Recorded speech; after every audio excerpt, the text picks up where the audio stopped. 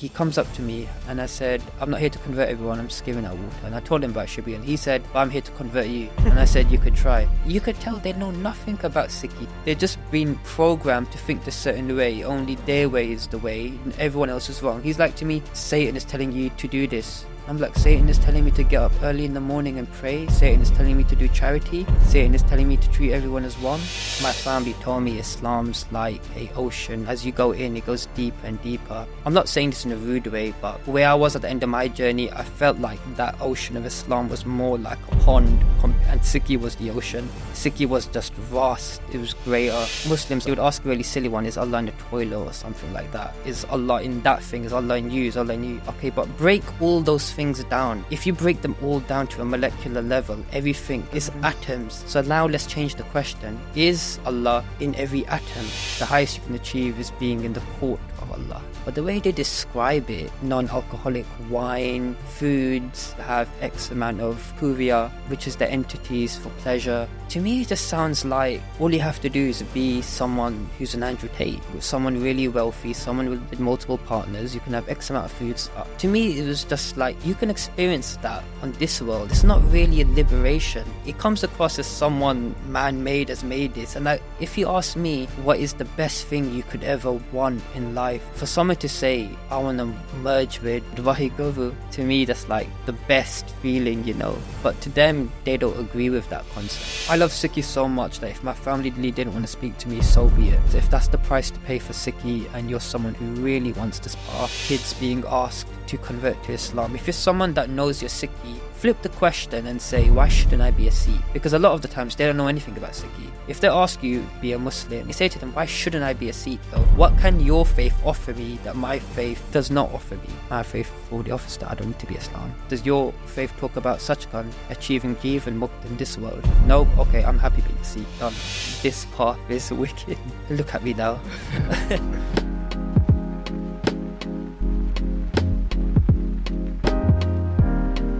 So yeah, when you first came into Sikhi, we was at Singh's camp, and people found out, you know, you obviously shared with the Sangat that, you know, you'd converted from Islam to Sikhi, and you know, was there this pressure at that time, you know, where people are, oh, we got to tell the whole world kind of thing?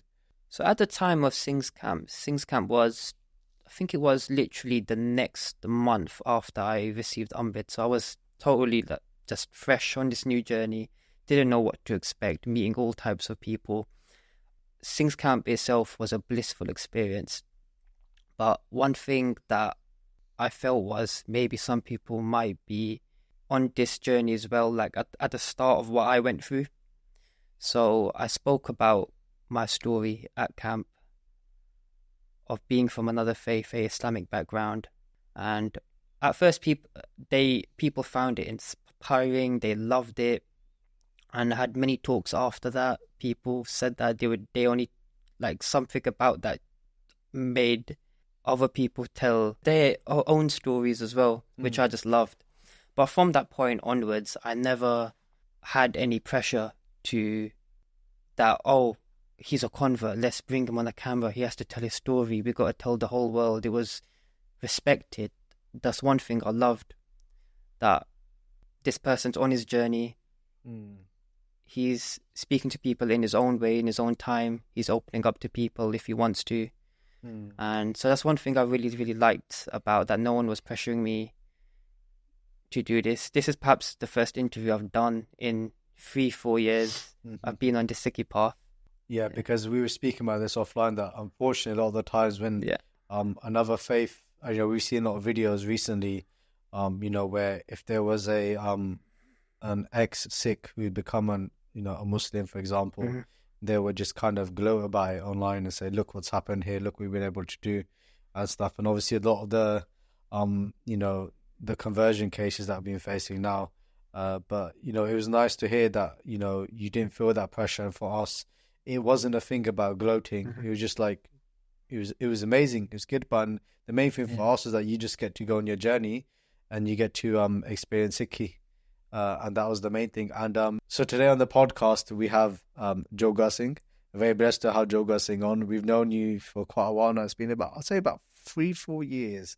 The first Singh's camp. 3 to 4 years, yeah. Yeah. 2021. 2020, and you mentioned Singers Camp a lot at the start, so shout out to Singers Camp as well. Yeah. And you was in my group, innit? The first 2 years, innit? Yeah. So shout out to my group as well. At Singers Camp, the best group at Singers Camp representing, right? And if you guys don't know about Singers Camp, we'll put the links in the description. Check it out. It's definitely a life changer for the Sings, and of course, it's a cause camp as well for the big beer that can go to. But yeah, just tell us a bit about yourself, because like you said at the start of the podcast, you know, you weren't always from a Sikh faith, a Sikh background, you're from an Islamic background. Yeah. So just tell us about that, and how did the journey come from you going from Islam to Sikhi? So growing up, to those who don't know, I came from a Pakistani family, modern family. They came from Pakistan, my grandparents. I think my granddad was from India. So growing up, typical Pakistani Punjabi family. I was, for those that don't know, I do have a stutter. So that's something that's, at the time, it really made me quiet. So I was this quiet, humble kid. And one thing that meant a lot to me growing up was generally my faith. It was just my personal qualities. I wasn't really caught up in peer pressure or anything like that. But yeah, growing up in Pakistani household, learning about so Islam. So my family was a moderately practicing family in general. I will admit, not highly strict. They are modern in general, what you see in Western society nowadays. In most communities and religions. But Islam was still practiced. It was still talked about, still enforced on the kids of the family and the grown-ups. So growing up, I would hear stories of the Prophet as well, especially Moses, who had a stutter. So I knew stories of the Prophet Muhammad. We would watch movies that they made about the prophets that I loved. I would do my 5 times namaz when I could, trying to be on that path. I loved when it was Ramzan, especially the food, doing the food shopping for Sehri times and Iftar. So that was my just life growing up, generally, when I was a kid. Then you get to teenage years, and as life progresses, you just get hit by different things. Generally growing up, I would always, because you're only ever taught, I would say this, when you're in a Pakistani, even Bangladeshi household as well, because my wife's from Bangladesh, so there are similarities as well. Other faiths aren't really talked about. You don't really get encouraged to learn about other cultures, other religions, people from all different walks of life. It's mainly Islam. Nothing wrong with that. It's if that's just how it is, but that's all you kind of know. So in school as well, like,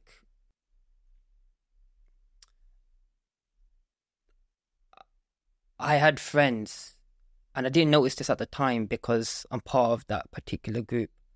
There were times where they would sort of pick on Sikhs as well. This was especially Sikhs or anyone who wasn't really a Muslim. Not all the time, but it's something that looking back now, it would happen occasionally. People, there would be Muslim students who tend to be typically from a Pakistani household. I can only talk from a Pakistani experience of those communities, but they would be doing comments, taking the mick out of, the Sikhs' headwear or someone else, how they looked. So there's been a few experiences of that in school life, and throughout that I didn't really understand why it was that. It was just one of those things where it's just normal. So later on, then, as I got older, got into working life, again, I got married as well. I got married young to keep things in marriage. Me and my wife, we met each other and we wanted to make it halal, as they say. So that was one blessing I had in my life. We wanted to do things right. So then we got married. But then there was really strange. So up to that point, when I was a full adult, there were times I even saw in my personal family, and I don't mind sharing this, whereas not to associate with non-Muslims. And it's not as if they tell you that. It happens in a very indirect way. And when I look at other communities, how they act now as well, you can see it's not like with the current issue of school kids, for example, non-Muslims getting picked on by Muslim students of a particular community. You can sort of pick up on that. Those kids aren't. It happens in a very indirect way. It's not as if your family tells you, right, you have to pick on that person because of so. It's hard to explain, but it's either. I mean, I have seen videos of like in the masjid of certain talks that do sound a bit on the strict side of how they view non-Muslims. Even in my own personal experience, it was like why saw from actions in my family and other Muslims in the community, they see the world as Muslims and the other half as Kafirs. And that didn't sit right with me in general. Because what does it mean by Kafir? Kafirs, in their definition, would mean a disbeliever, but someone who's heard the message but has rejected it, and their message being the message of the Prophet. What is that? If you don't mind me asking, what was that specific message of the Prophet, that you have to follow Islam or follow the 5 principles of the faith? Okay. So doing the Shahada, acknowledging the Prophet Muhammad is the final prophet, donating to charity, doing 5 times namaz, fasting for Ramzan, and I believe the last one is it's an optional one, but being able to do Hajj in your lifetime if you're able to do so. Very expensive, by the way. I think it's like 10,000 per ticket. But when Islam's talked about, it's talked about in a very peaceful way in general. So growing up, it was like I would always defend it. Like there would be people that would say, they would ask me questions, or they would ask me about the common question you get with Prophet Muhammad and Aisha. Aisha was 6 years old. I would be the one defending that because I loved my faith. And those questions, when I got old enough, I had to sort of research myself a bit. I need to defend this. And so I got to a point where I was seeing my family. There would be instances like, for example, I wasn't allowed to bring a Sikh to my nikah. What's a nikah? Sorry. It's the Islamic marriage. So when me and my wife got married, my mum was like, had the thinking, oh, what would the imam say if there's a Sikh there? What would my family house, can't invite someone over for a cup of tea because my auntie would think, oh, we shouldn't associate with non-Muslims. So there's a lot of that ideology which it personally didn't sit right with me. Do you think that was cultural as well as, was it religious or was it more cultural? See, you can say cultural because I've seen it a lot in Pakistani and Bangladeshi communities. But the thing is, though, where are they getting it from? This is still a modern country that they're in. And you said they were quite modern as well, to be fair. It's a strange one because my auntie once told my mum not to associate with non-Muslims because will be going to hell. And I've heard that narrative a few times, even in school, where we can't associate with this person because they're a kafir. The way a secondary reason, meaning of that word is second-class citizen. So again, it's just looking down upon anyone who's not a Muslim, whereas there's no principle. Okay, but that's still a human being, regardless of what they're believing in. He's still got 2 eyes, 2 ears, 1 nose, like us. So there was many instances of that.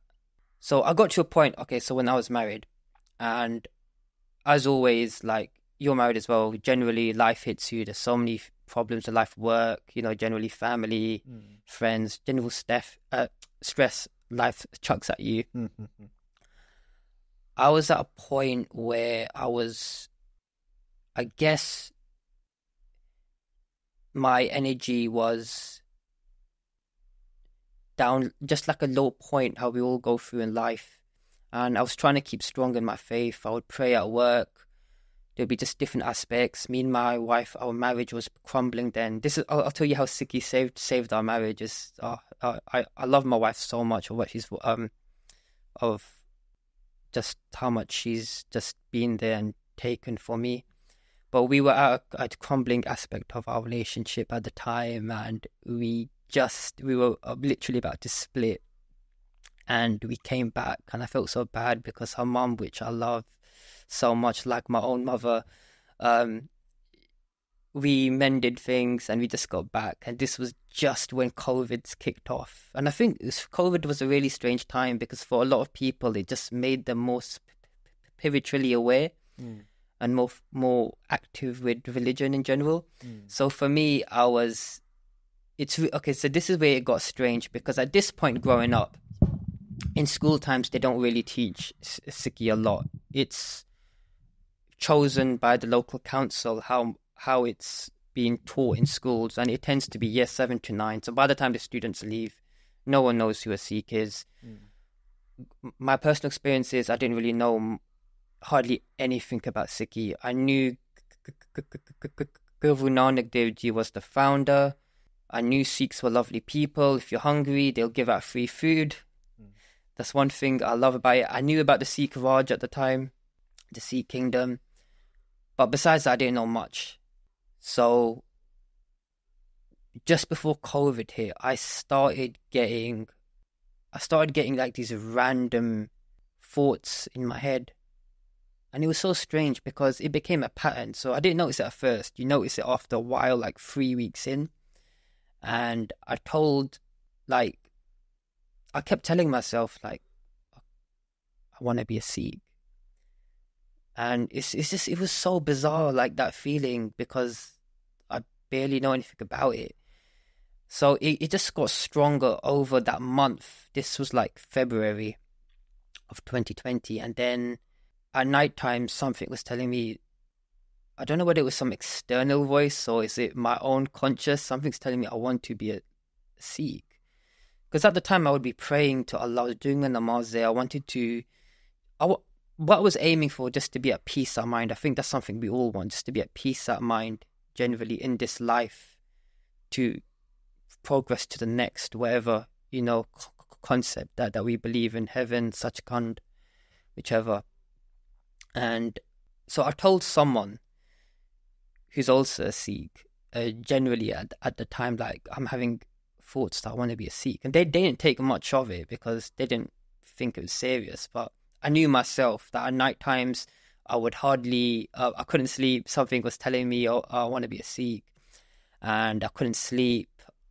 So throughout the year, the next few months, I kept it a secret to myself, and I just started binge watching and reading about Sikhi. That's when I came across the basics of Sikhi, Joga Singh. I fell in love with it so much. I kept just all day, all night throughout 2020, because I was out of work as well. I told myself, if I'm really taking this seriously, this is how that feeling got so strong, because I was someone who used to cut my hair, had a trimmed moustache. I used to eat meat all the time. I told myself, if I'm serious, the first thing I'm going to do is I'm going to grow my hair. So I kept it. And throughout the year, and my in-laws noticed, my mum-in-law kept telling me, you should cut your hair, or how come you're not eating meat? Because they would like cook fish and chicken all the time. But I would tell them I'm a vegetarian now, and they would be like, what, you're a vegetarian?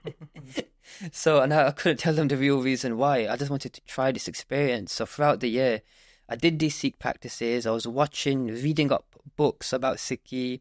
But at the same time, I want to make it clear, I was researching about Islam as well, because I think it's very important.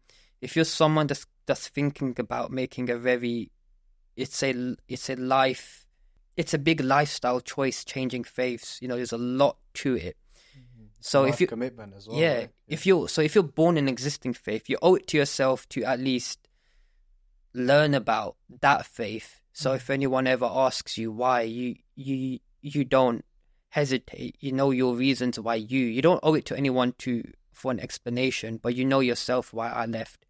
So no one can say to you, oh, did he really know about that religion? Or, So so that year was so immense. Then my wife noticed, and then this is why my wife also wants to make it clear. I'll tell a bit about her journey after, but for her, I felt, because we just came back together, and then I'm going to tell her that I'm having thoughts, I want to be a Sikh, and we just came back together, and like, I felt so bad because I'm doing this to her and it's going to break her.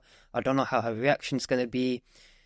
Towards the end of the year, it was like at night times, I would tear up because if I choose my wife, I lose Sikhi. If I choose Sikhi, I might lose my wife.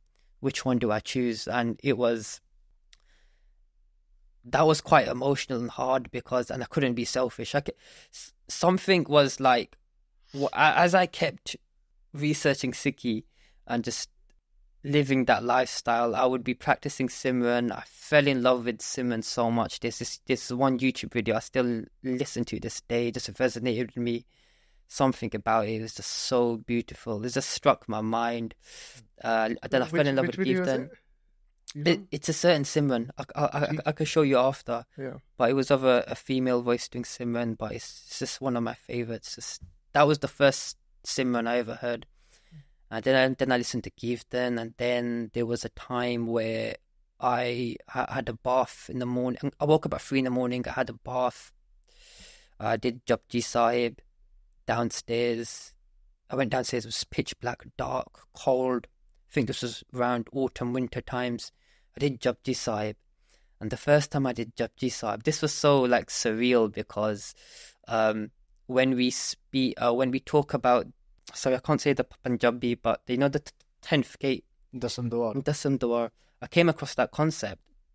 So when I did Japji Sahib for the first time and it was just quiet, when I got to the end, when I did that, I honestly felt this uplift of energy and something was stimulating on my scalp. It was like, I was like, whoa, did that really happen? Like, that's literally when I got to the end of Japji Sahib. And I haven't told many people that, but that was a personal experience with like, this path is wicked. And just to jump in quickly, you spoke about earlier, and it's a very important point that you made, that if somebody is looking to change their faith, yes, you were born into that faith, right? So you owe it to that faith, but also to your family, right? Because it's going to cause, upset in most cases, right? That, research your faith. And that's something that we always say, that especially now, because unfortunately we'll see a lot of cases, more now than we have for quite a while, of Sikhs converting. And the general thing is that a lot of them are not even practicing Sikhs in the first place, right?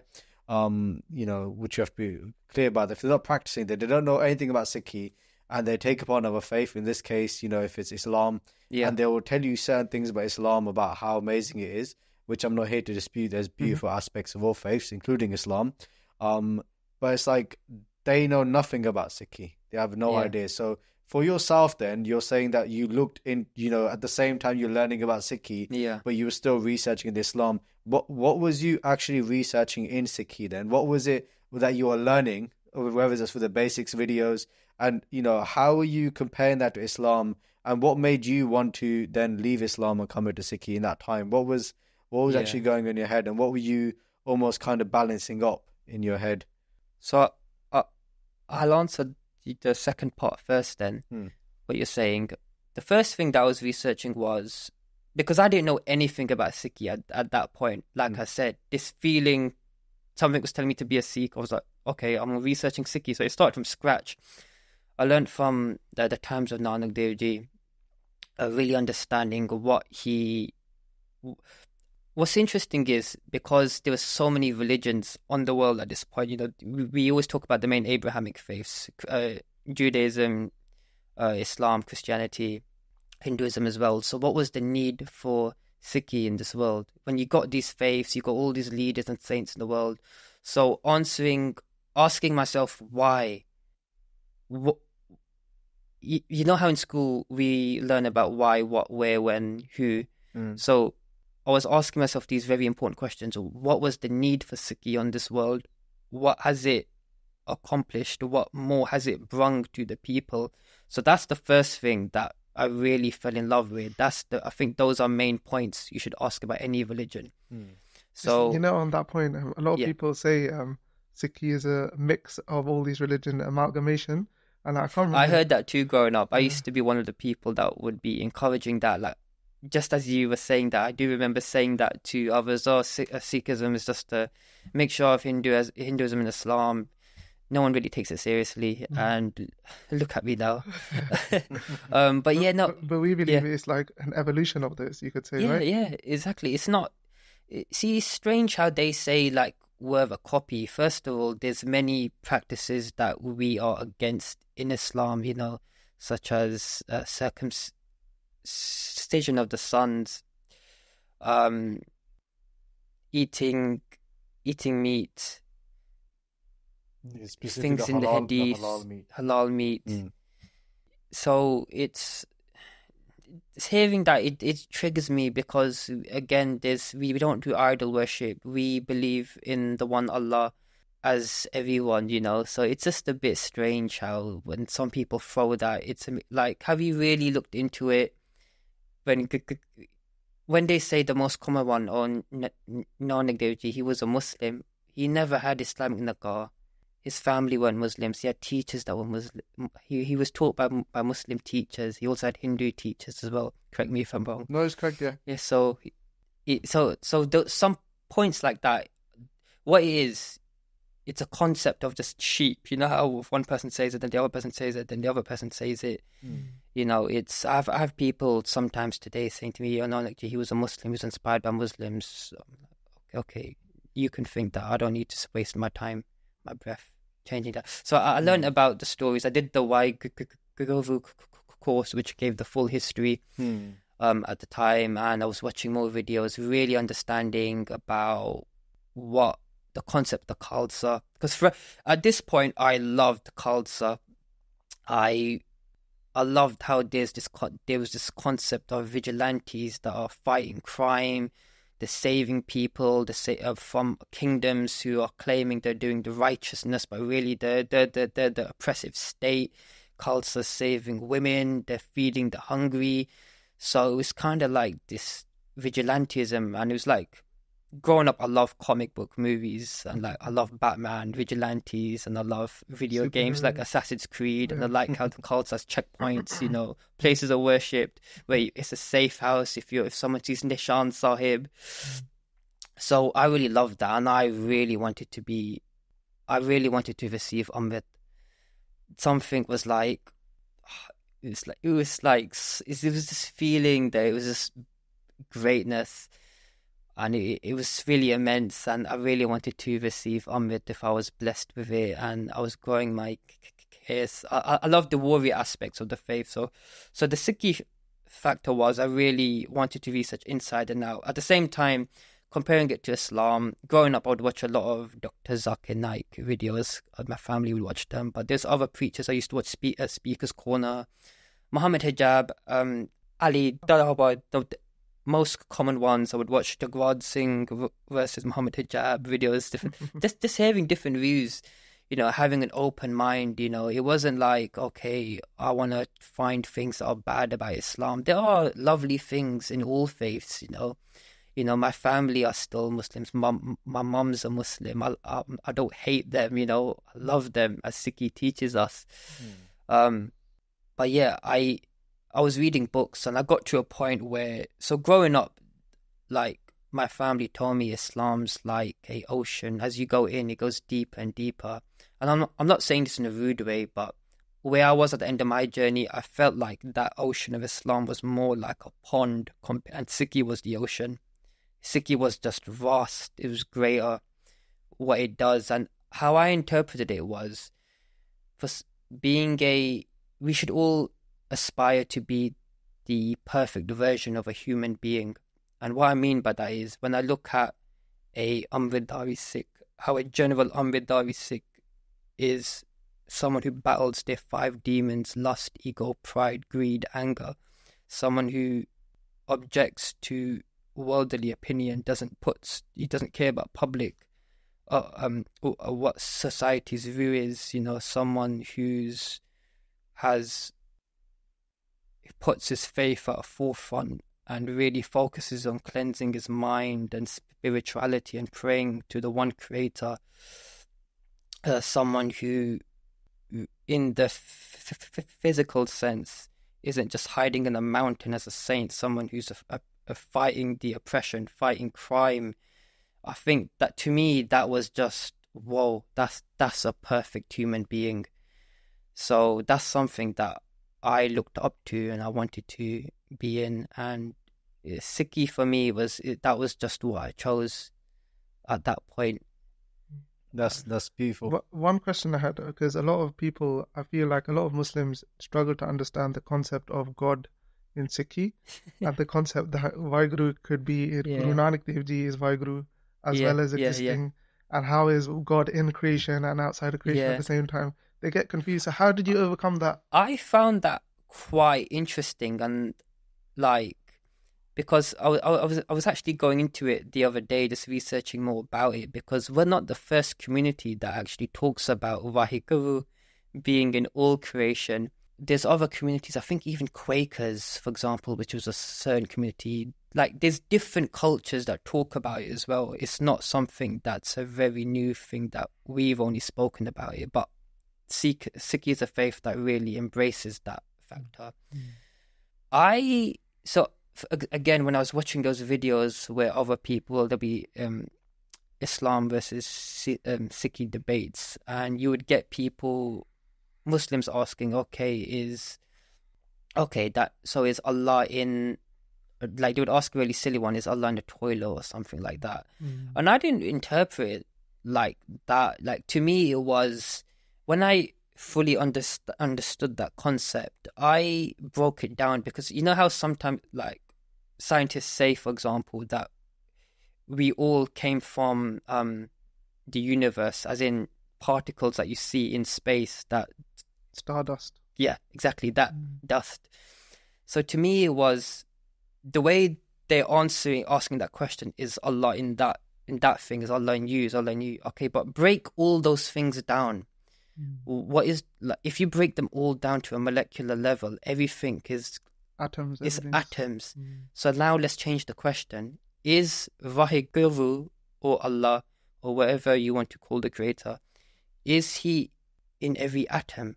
And I thought that was a very interesting way of just asking that question. Now it sounds like, whoa, because if you say no, that means you're putting a limit on him. So that's just one way I interpreted that. Like, he's everywhere, and it blows your mind when you think about it. I can understand to new people, it's like, because the way our mind is, it wants to add the logic to something, has to sort of think in a certain way. You know, like how we might have questions, but where did he come from? When was his start? Like, our mind wants to know, but there's certain questions your mind just can't comprehend the answer. Adam and Eve was the start. Okay, if Adam and Eve were the first humans, but what was before that? What was before that point? What was before that point? So the thing is, you can never approach this concept of spirituality and God with a objective, logical mindset, because that's only going to take you so far. And God and Vaheguru is beyond logic, beyond objectivity and trying to prove on a scientific level. But I think the amazing thing with you is you actually experienced, because that's what we believe. Sikhi is all about experiencing Vaheguru, right? And so just take us back to that day. So you did Japji Sahib and you experienced in your Dasam Dua this spiritual thing. Yes. So from that point, that feeling, I knew I wanted to be a Sikh. And I think one of the last things it was just understanding was the concept of reincarnation. So with that was, growing up as a Muslim, I remember asking my mum, and generally after, why is it that we're in X situation, but other people around the world are poor, or they got missiles blown up at them? Why is it, so for example, a child's born with cancer and has to spend 15 years in the hospital with leukemia, but other children are okay? You know, different scenarios. And the answer always I found, no matter who you ask, they'll say it's Allah's testing you. And I wasn't happy with the answer, because yes, we accept everything as hukum, but we also say that Allah doesn't discriminate. So how is it that it's being chosen? What is the defining factor for God? I felt that it was a half answer. So when Sikhi talks about this concept of reincarnation and past deeds, previous lives, karma, it took me time to really understand it. because it's coming from an Islamic background where you do not believe in that at all. So that was a aspect that I took time researching. I learned it, and it made sense to me then. It's like, for example, with my stutter, for example, my whole life I've hated my stutter. I see it as a curse. But why do I have a stutter? And for example, not yourself, or not the person on the street. The concept of how Sikhi talks about it is that generally you pay the price of previous deeds. And to me, like, so now when I've come into Sikhi in this human form, even though there's times where I see my stutter as an obstacle, I see it as a blessing, because Maharaj, like, if I didn't have the stutter, I could have been a completely different person. It's all a process where I was probably meant to be on the path of Sikhi in this, or being shown it, and then it's up to me to take it in this life I'm in now. But that's something I have to pay a consequence of having a stutter. So I see it as a blessing, because just to quickly add, when we learn about Guru Arjan's Shaheed, and when they tried torturing him, but he says, your actions are so sweet to Guru. There's times where, like, I'll say to him myself, like, you're giving me this stutter, which I hate, because it's one of the obstacles generally. Like, I can't do Sikhi Pavitar as great as you guys, but I try. Like, I have to work. Right I have to work my way around. But I say to Allah that your actions are still so sweet to me, because you've given me this path of Sikhi. Did you want to quickly talk about the first part of your question about how other people? You were mentioning people who aren't born in the faith. Sorry, are born in the faith. Yeah, who are, and they want to. So did you feel like you gave Islam a fair chance? I did, because I lived it. I came into Sikhi on that journey at the age of 24. So I experienced Islam. I really spent that year studying both, because, like, and I think you wanted me to address on, if you're someone who's thinking about changing faiths, if you're someone who's an adult thinking about changing faiths, you got to understand how it's going to affect you as well, spiritually and physically. You really got to be committed to it. You've got to research into it. Really know that that's the choice you want to make. The thing is, now we're getting it a lot with school kids, which upsets me, because it's like, you haven't experienced Sikhi. Like, because I used to be a kid, and as we all were, and then at that time you think you know it all, but in reality you don't. You know, as you age, your thinking changes. The one thing I could say is that, especially if there's any youngsters watching, you owe it to yourselves. You owe it to yourselves to really know your religion. There's no excuse now. Maybe 100 years ago, during the age of the British Raj, when Sikhi Hafjar was at a low, we were going through so many things. No talk about Sikhi. Now there's no excuse. The age of technology, everything's on your phone. If you're someone that's unsure about your faith, start from somewhere. Read a book, watch a video, something that... See, with me, it started with love, and I think religion needs to start from love. So if you're someone that hasn't, like, if you're from a Sikh family and you're not really having a strong will, then do it of das, you know. Keep trying. Your identity is you. I'll say it this way. In life, as humans, we go through so many things, and we're taught not to be close to worldly attachments. You know, one day I might lose my mom, grandparent, I might lose my job. No matter what you lose in life, you should be able to tell yourself, you know what, at least I got my faith. You know, so that's something I tell myself if I ever have highs and lows in life. So, and I think it's, with what's been happening now, it's a wake-up call to parents in general.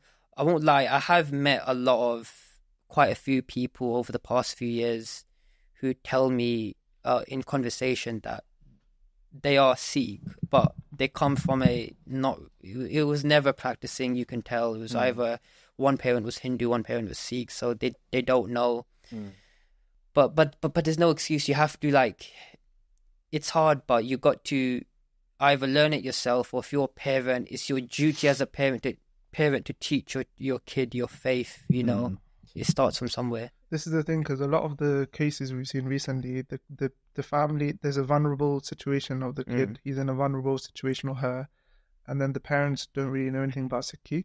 Yeah. And then when the kid gets into peer pressure at school from other faiths to convert, and they these people prey on that vulnerability that they're going through at that point, and they convert them. Then the parents in the house realizes what's happened. Yeah. And we should have known something about Sikhi. And then they take the kids to the Gurdwara and they're like, can you talk to our kid who's converting? But it's too late at that point. The thing is exactly. You hit the nail on the head. It's literally, at that age when they're in school, when their emotions are everywhere and they want to calling to something, it's difficult to give advice, because I come from I wasn't brought up in a Sikh family. I don't know how it is growing up Sikh. The one common thing that's been highlighted in the recent cases, they made a group chat and hearing other people's experiences was there's not been a unity in the Sikh community, and growing up with the youth, there's not been much socializing, that type of culture, there was, but it was broken. Either committee members stopped youth clubs or something, and it's something you see in other faiths where their communities are really strong, but in Punjabi Sikh households it was sadly dying. Is there strong 2000s? in your youth in those years? Did you find there's a strong community in the Islamic groups and stuff? Definitely, because you can see how strong it is now. They stick by each other, they help each other out, and that's something that it's not a negative. All communities should be like that, strong. But sadly, the Sikh community, it's 100%. You don't have to add this in if you don't want to. But did you learn the whole Quran off by heart? Were you a Hafiz? Is it Hafiz? Hafiz? Yeah. I didn't. I remember I started classes, but I didn't. I did go to masjid. I did go to masjid, but I didn't go young. My mum didn't send me at first because one of the reasons why, she was afraid of radicalism going on in masjids. So that's one thing I would say. But I started going after. I did start classes for Hafiz, but you need to be committed to it. It takes time and commitment. Just there's a lot of things that we've spoken about, so it would be good if we can just, because I got a lot of questions in my head, and these are important points. The first thing, just touch on what you said about parents. And that is an important thing, because if parents are watching this, and I'm sure a lot of parents will be watching this, especially Sikh parents, a lot of the times, and it's not us judging anyone else, a lot of times parents do not follow Sikhi, and the worst thing that we've seen recently is where, like Kadavir Singh said, that parents are now scared for their kids, that, because any faith, even if you're a Muslim parent and your kids come up saying that I want to convert, if you're a Sikh parent, your kids come say I want to convert to Hinduism, Islam, Christianity, that parent's going to feel so, scared and sad. And I imagine my mum went through that. Right? With me, so... Exactly. So, but, and what I'm trying to say here when it comes to the Sikh parents is that means that you have to make a step. You have to take responsibility, learn about Sikhi yourself. You can't force it on the kids, because that's happened a few times where the parents then, and we're happy to help anyone, but it's almost too late when somebody has now committed to another faith, because we haven't given them the opportunity to learn about Sikhi, and we've never made an effort ourselves as parents to learn about Sikhi. We can't just send our kids to Punjabi school, because we all know that Punjabi schools, in most cases, are not effective in teaching Sikhi. So we have to take the opportunity now to learn about Sikhi.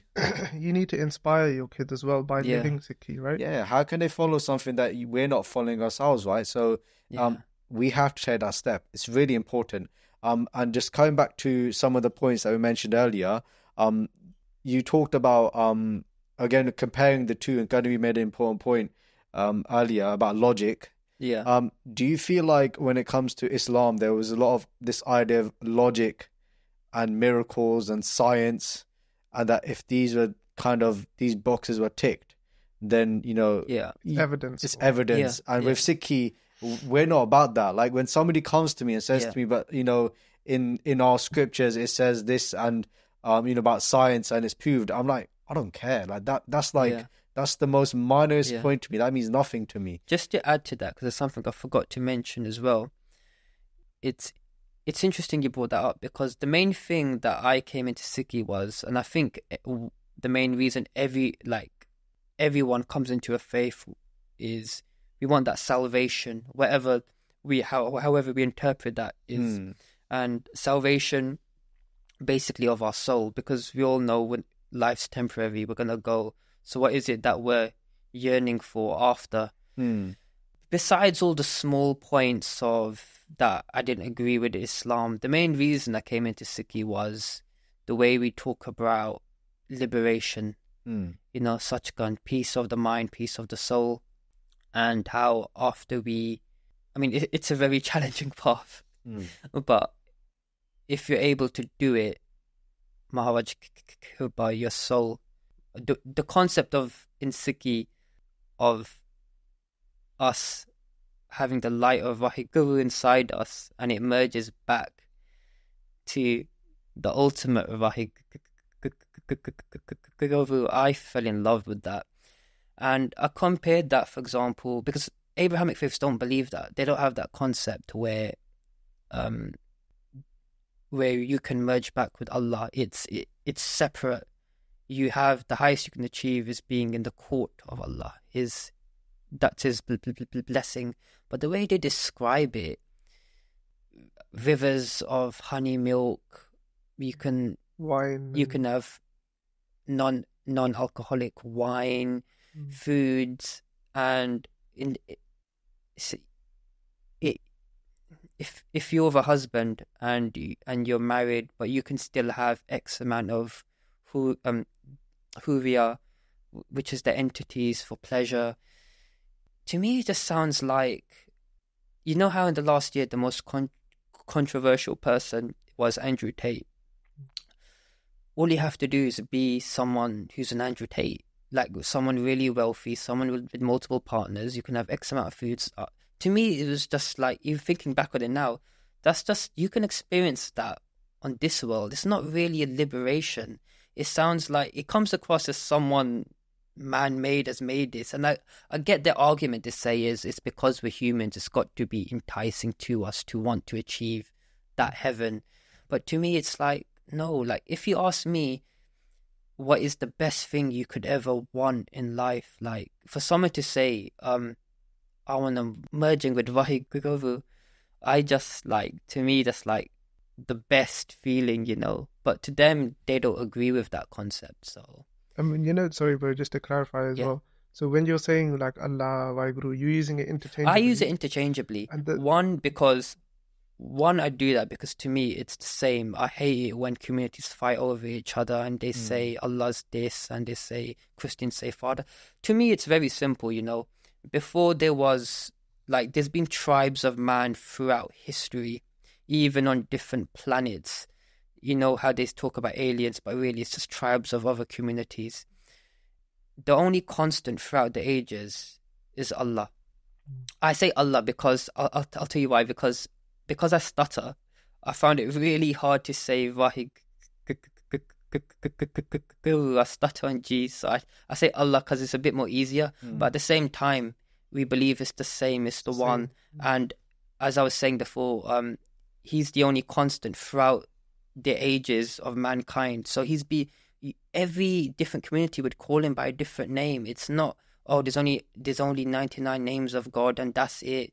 I remember when my wife told her family, and then she was backlash with her uncle and on the phone, and sometimes they come out with really silly points. No, he's Allah, because we would say no, we believe in Allah too, but that triggers them because it's like they think they've trademarked Allah, which is funny.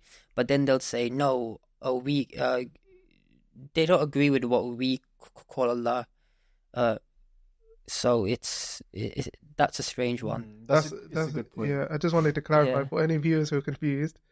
Like it comes in Gurbani as well. There's a Shabad. Koi bole Ram Ram, koi Khudai, koi Seve, koi Sayya, koi Allah hai. Same thing, right? They call them different names, but they're the one. Yeah.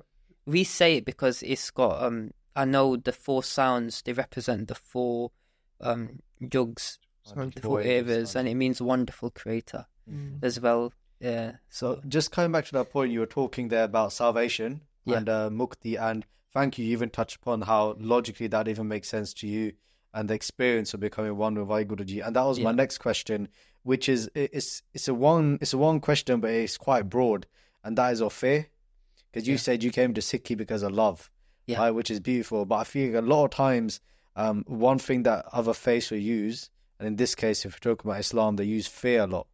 Right, and they'll say, and we've seen this with cases like, people will say to us, the reason why I converted is because I was afraid that I was going to go to hell, eternal hellfire, and it's like, so you change your faith out of fear.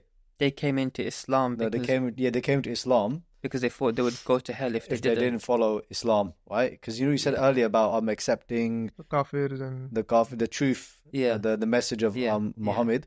That if you do not accept that, then you'll go to hell. Yeah. What is that concept specifically? What do they actually believe? Because in my head, that didn't make any sense. Because I remember we had one case, we were speaking to a young Sikh who had converted to Islam. Yeah. And he said that, look, he had no, what he's like, there's no probability. No. He said at that time that if he was to die today, then he didn't want to go to hell. So he accepted Islam because he didn't want to go to hell. Okay. And I said to him, so what about your parents that are sick and your brother? He goes, they're going to go to hell. And he goes, you got no problem with it? I go, you got no problem with that? He goes, no. And in my head, it just sounded, I was like... But you came into the faith out of fear, not love. Yeah. So my point here to you is the whole idea of fear is that... Can you expound on that? Like, I feel that's a big point that they use against Sikhs. But even in the faith of Islam, is that a big tool they use in general? Like, you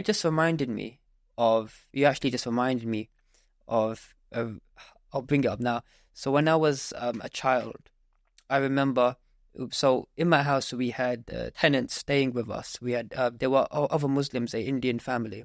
And at school, I had a Sikh friend. And one of my Muslim friends said to him was, so you're a kafir, you'll end up in hellfire. So when I was conversating with one of the tenants who's a grown up, I remember saying to him, when he was talking about what happened in school for me, I was saying to him that, I was a bit upset about my Sikh friend, because my Muslim friend said that, you're a kafir, you're gonna end up in hellfire.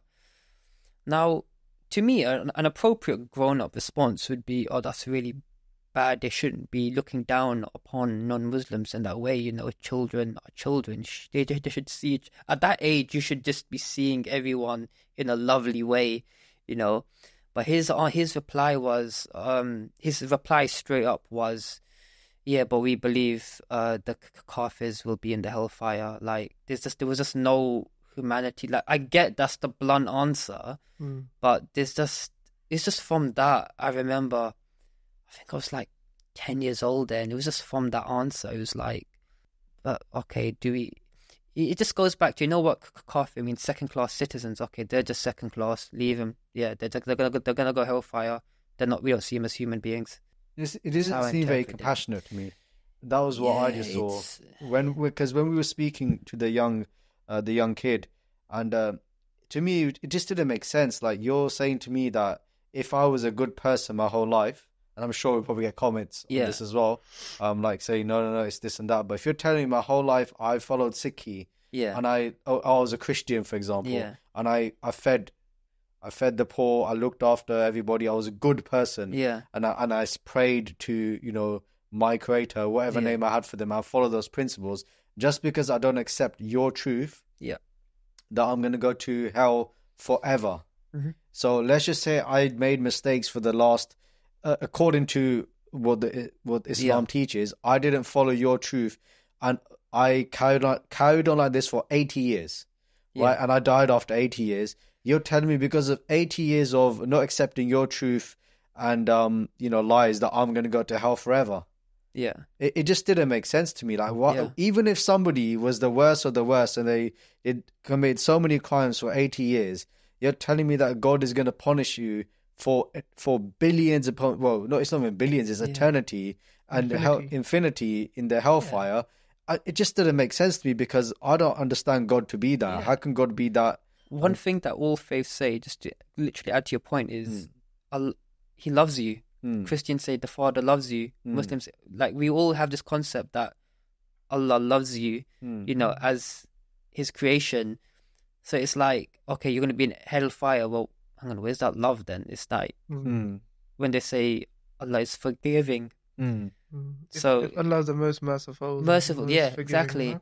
Then most it's like merciful, any parent, they would never punish their kid forever. They've done something wrong. It's very binary. You're not a Muslim, hellfire. You are a Muslim. Yeah, and I know there's more to the concept. Like they say that when you die, you'll get given tested. You get questioned. Yeah, questioned. There are similarities, and if you pass that, then you're thingy. But again, it didn't make sense to you because again, me as a Sikh, and Guru Kirpa, to my last breath, I'll be a Sikh. Yeah, and I'm never gonna change that. Yeah. So that means that any good that I've done in my life, it counts as zero, and I'm going to hell forever. It just doesn't make sense. And as Sikh, we're not here to say that if you're Muslim, mate, you're going to hell. If you're a Christian, you're going to hell. We appreciate there's truths in other faiths. Yeah. And if you can follow that truth, then, you can meet the one as well, right? Yeah. We're not here to say that only Sikhs get liberation. We've seen it in the past. Other faiths have got liberation as well. Exactly. But of course, as a Sikh, we appreciate, and the reason why we are Sikh is that the easiest way to get liberation in this dark age of Kaljug is through Guru Nanak Dev Ji. Yeah. Sabte Vadda Sat Guru Nanak Jinn Kal Rakhi Meri. There's no one as great as Guru Nanak Dev Ji Maharaj. But today you got people and kids that have been brainwashed into saying that Guru Nanak Dev Ji is a shaitan. Yeah. They're calling shaitan referring to like a devil. Yeah. Right? Like how can somebody follow a different faith and call their previous faiths like guru or prophet a devil?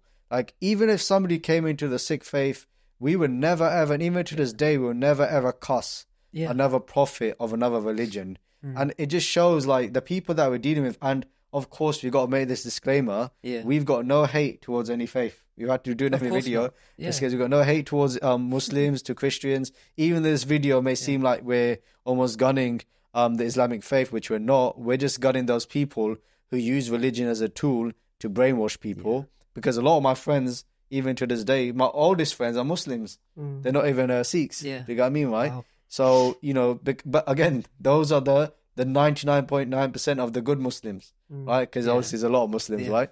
Over 1 billion. And majority, beautiful, right? Of course, we don't agree with certain things in their faith, but we don't go our way to even discuss them. We're just talking about today because of all the cases that are coming up.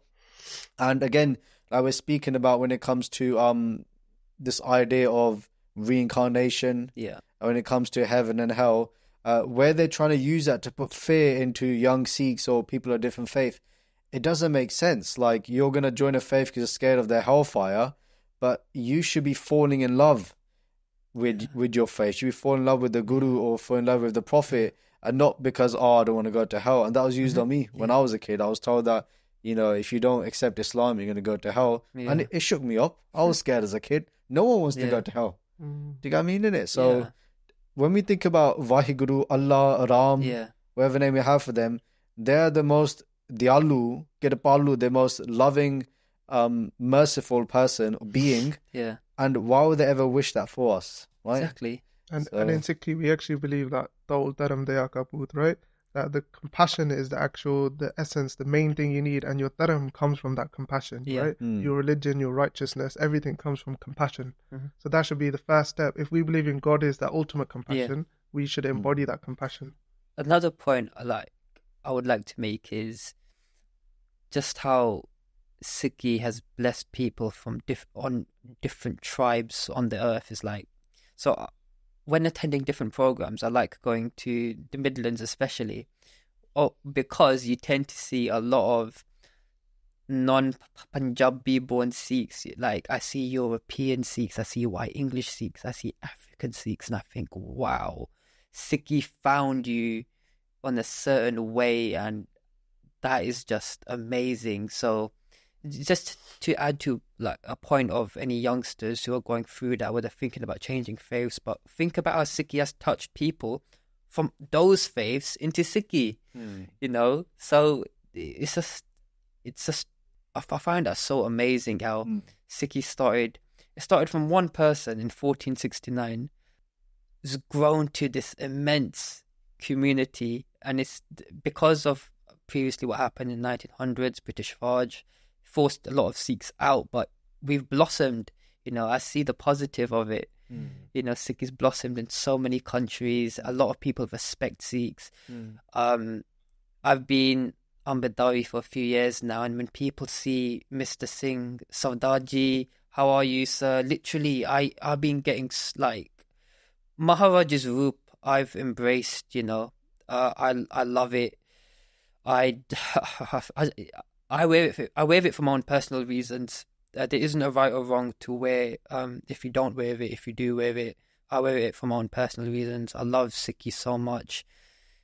So you wear the bana 24/7? I wear bana all the time. It was just a personal choice. I understand. I just want to make it clear to other Singhs as well, because I don't know if there's maybe a Singh who might think, oh, he wears all the time. He might, you know, he thinks.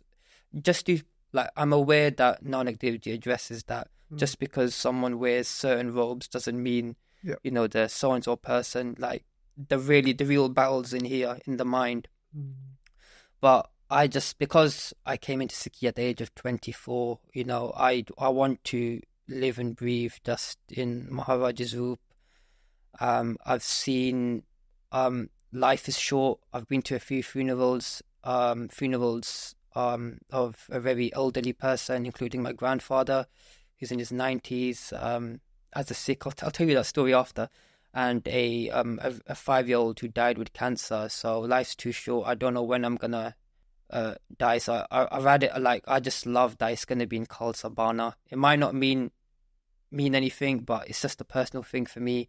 And as well as that, it's like, it's my way of telling people, whether even people from other faiths, embrace who you are. Don't care what people think. I wear this to work. Sometimes I wear a shield to work. Which surprises people. That's cool. There isn't, even with that, there's no legal thing to stop me from wearing it. If you're in the office, I want to wear it. It's my religious attire. So what? And it just helps me. And people in public, they'll stop and ask questions. So that's my way of doing Sikhi Pavjar as well. I love conversations with people. People want to know more about the faith. I tell them about the Khalsa. So I think one beautiful thing you talked about earlier, and we touched upon it from a different angle, was the whole idea of mukti, liberation as well. Just for those who may not understand the Sikh form of, you know, how does reincarnation fit into it? How does heaven and hell fit into it? What is liberation in Sikhi? Well, very simply, what's basic Sikhi? What's basic Sikhi? That's probably the main thing you could do, weigh down everything. But in Sikhi, we also have the idea of heaven and hell. But we also have the idea of reincarnation. So generally speaking, you know, if somebody was to pass and they don't live a perfect life, they'll probably go back into reincarnation. If they lived a really bad life, I'm really watering it down, then they'll go to hell, but it's not eternal. They'd have to go through, and there's temporary hell, even temporary heavens. And that's another thing, right? So then, if you live a good life, but a life of desires, then you can go to heaven. And maybe some of these heavens may be filled with loads of desires that may be spoken about. Would it be like the Islamic heaven being one of them? It could be. It could be one of them, because heaven is filled with pleasure and desires as well, right? But this is the thing, right? Heaven, earth, and hell are all subject to Maya. They're all subject to the illusion. So heaven, like if you hear about the different examples given in our, you know, scriptures, Gurbani and so on, there are different types of loks, worlds, like Swarg lok is given to, right? Swarg refers to the heavens, right? And there's like Brahmalok, Brahmpuri is called Shivpuri, like where these different entities it would be like their type of heaven where there's pleasures, right? But again, the reason I'm saying this is that this means nothing to a Sikh, right? So when other people say we want to get to heaven, for a Sikh, that's not high at all, right? It means nothing. Yeah, it's all a part of Maya. Like you said about the Andrew Tate example, that what you're talking about experiencing there, you can experience here. The only thing that they say is that what you experience there in terms of pleasure is much more than the pleasure you get amplified. Here. It's amplified, but it's all pleasure. It's the same worldly. You'll have the same.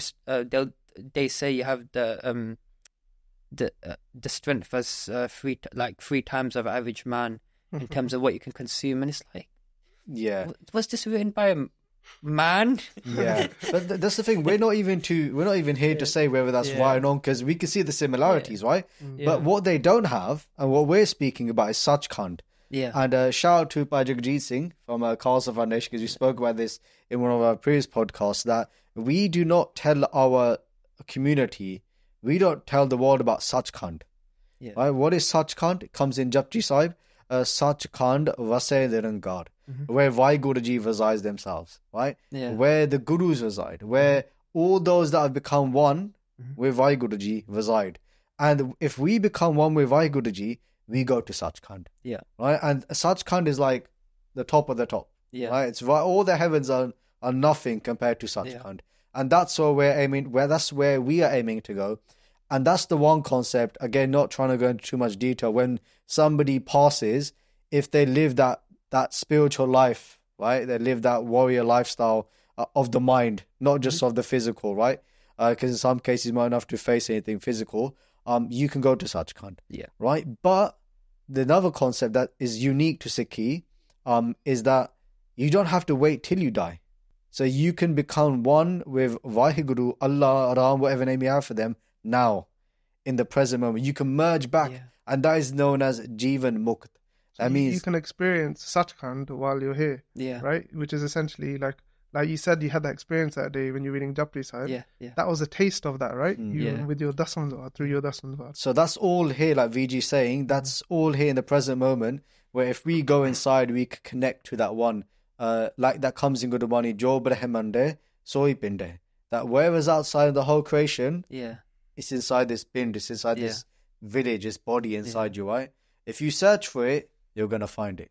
Right? So the point I'm trying to make is that we do have our own concept. It's much greater and bigger than other faiths' concepts. Right? And we obviously, again, we're unfortunate we don't really share our Sikhi, even with our own families. You know what I mean? To show them, hey, you can experience such kind now whilst you're alive. And like VG said, you can experience it now, because even it comes in our scriptures by Gurdashi's Vara, Sad Sangat Sachkhand hai, Vasa Nirankar. That by doing Sad Sangat, by going to the Gurdwara Sahib, sitting there, listening to Katha Kirtan, connecting, that is Sachkhand on earth, right? So I thought I'd just clear that up, just to kind of give that clarity that what is our concept? It's more than heaven, hell, or reincarnation. It's becoming there's one. A video of Joga Singh I remember watching when he's talking to someone about drugs and about like, oh, you take this drug and this drug. And then Joga Singh say, I think it's in New York, one of those street protest videos, and he says that Naam is such a thing. It's beyond all these drugs. You can access it whenever you want. There's no like hangover or anything, negative consequences, downsides from it. So it's a level of bliss that you can't get from anywhere else. And that's what we're saying. Sachkhand is this eternal bliss that you don't get it from anything else. You won't get it from anywhere else. And that's why I became a Sikh. That's the main reason. Like, I can nitpick things I disagreed with Islam. I could be here all day and argue and then go back and forth. But the main reason is that I'd rather not do that, because like, I have seen other videos of ex-Muslims, for example. They'll make a YouTube video, why I left Islam. Like, that's great if you want to do that. Personally, I felt you're wasting time. It's going to achieve nothing for your own spirituality. I want to focus on my spirituality this way. So Islam, if someone wants to be a Muslim genuinely after researching it, by all means, if you feel that's what you want to embrace, you can.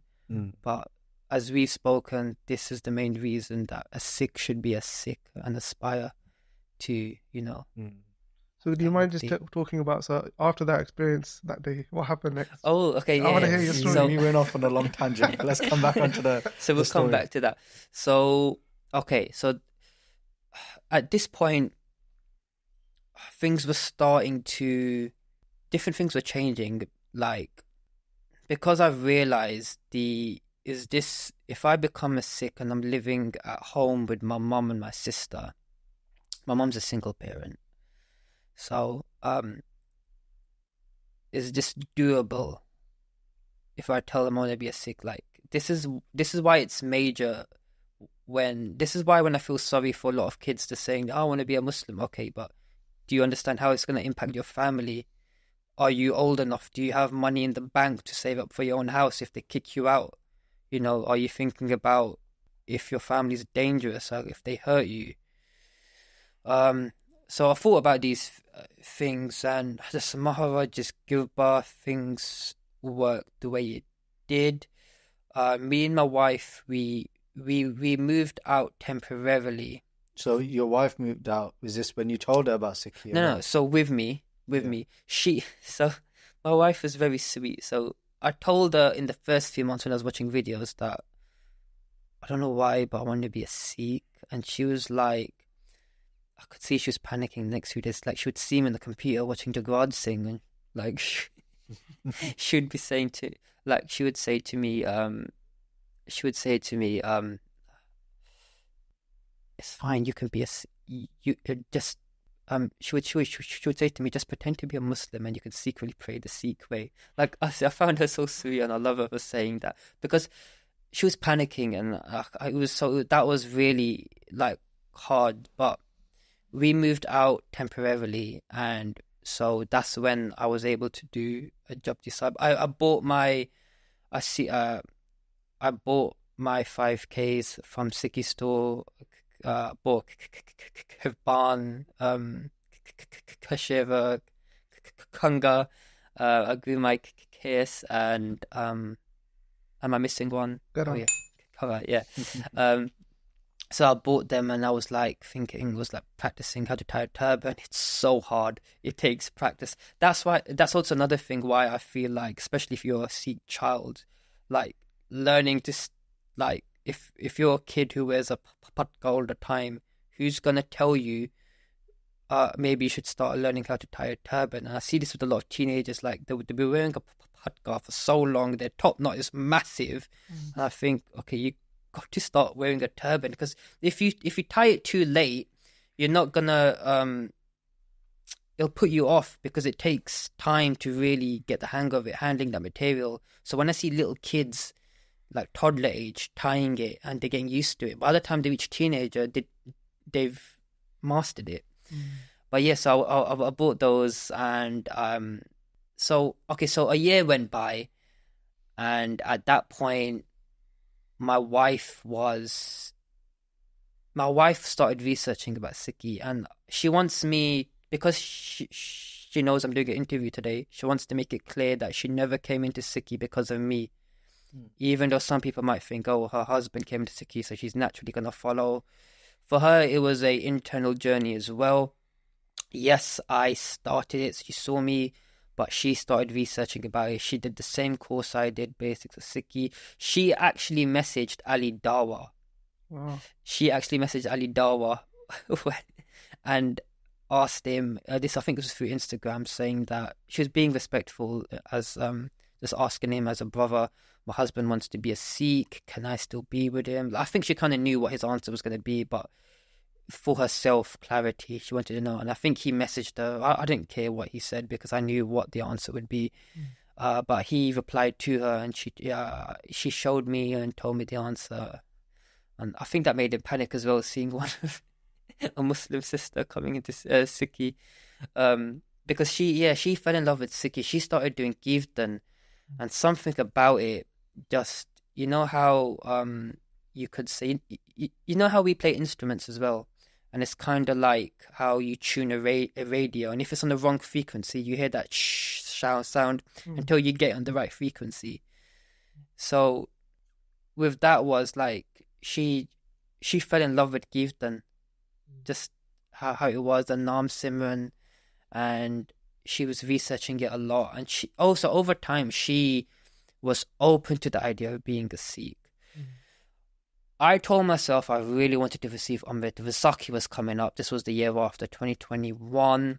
But at that point, I was like, my wife, her name's Hanit now, she wasn't ready and I couldn't be selfish. At this point, we managed to find a apartment with just me and her. So I was happy because firstly I was like, okay, I can't be a Sikh if I'm living with my mum and sister. It's going to be like hellfire in the same household. Mm-hmm. Me showing up like this to the house.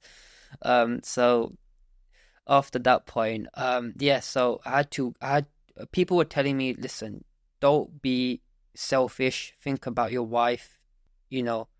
And we would be having so many talks. Luckily, there's a close Sikh family. This is very interesting. So there's a close Sikh family that were family friends with my family. And so my family, including my mum, is so annoying because they think, for example, I've been groomed by Sikhs, which is not the case. That's not true. Never ever did they say to me, be a Sikh. This was as I explained in the previous hour, this was my whole journey. And it gets so annoying because to this day, they will constantly think that. And that's never happened.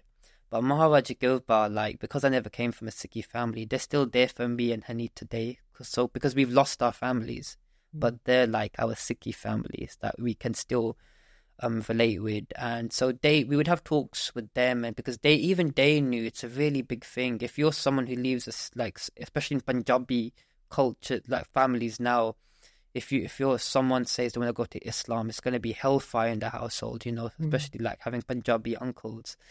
So over time,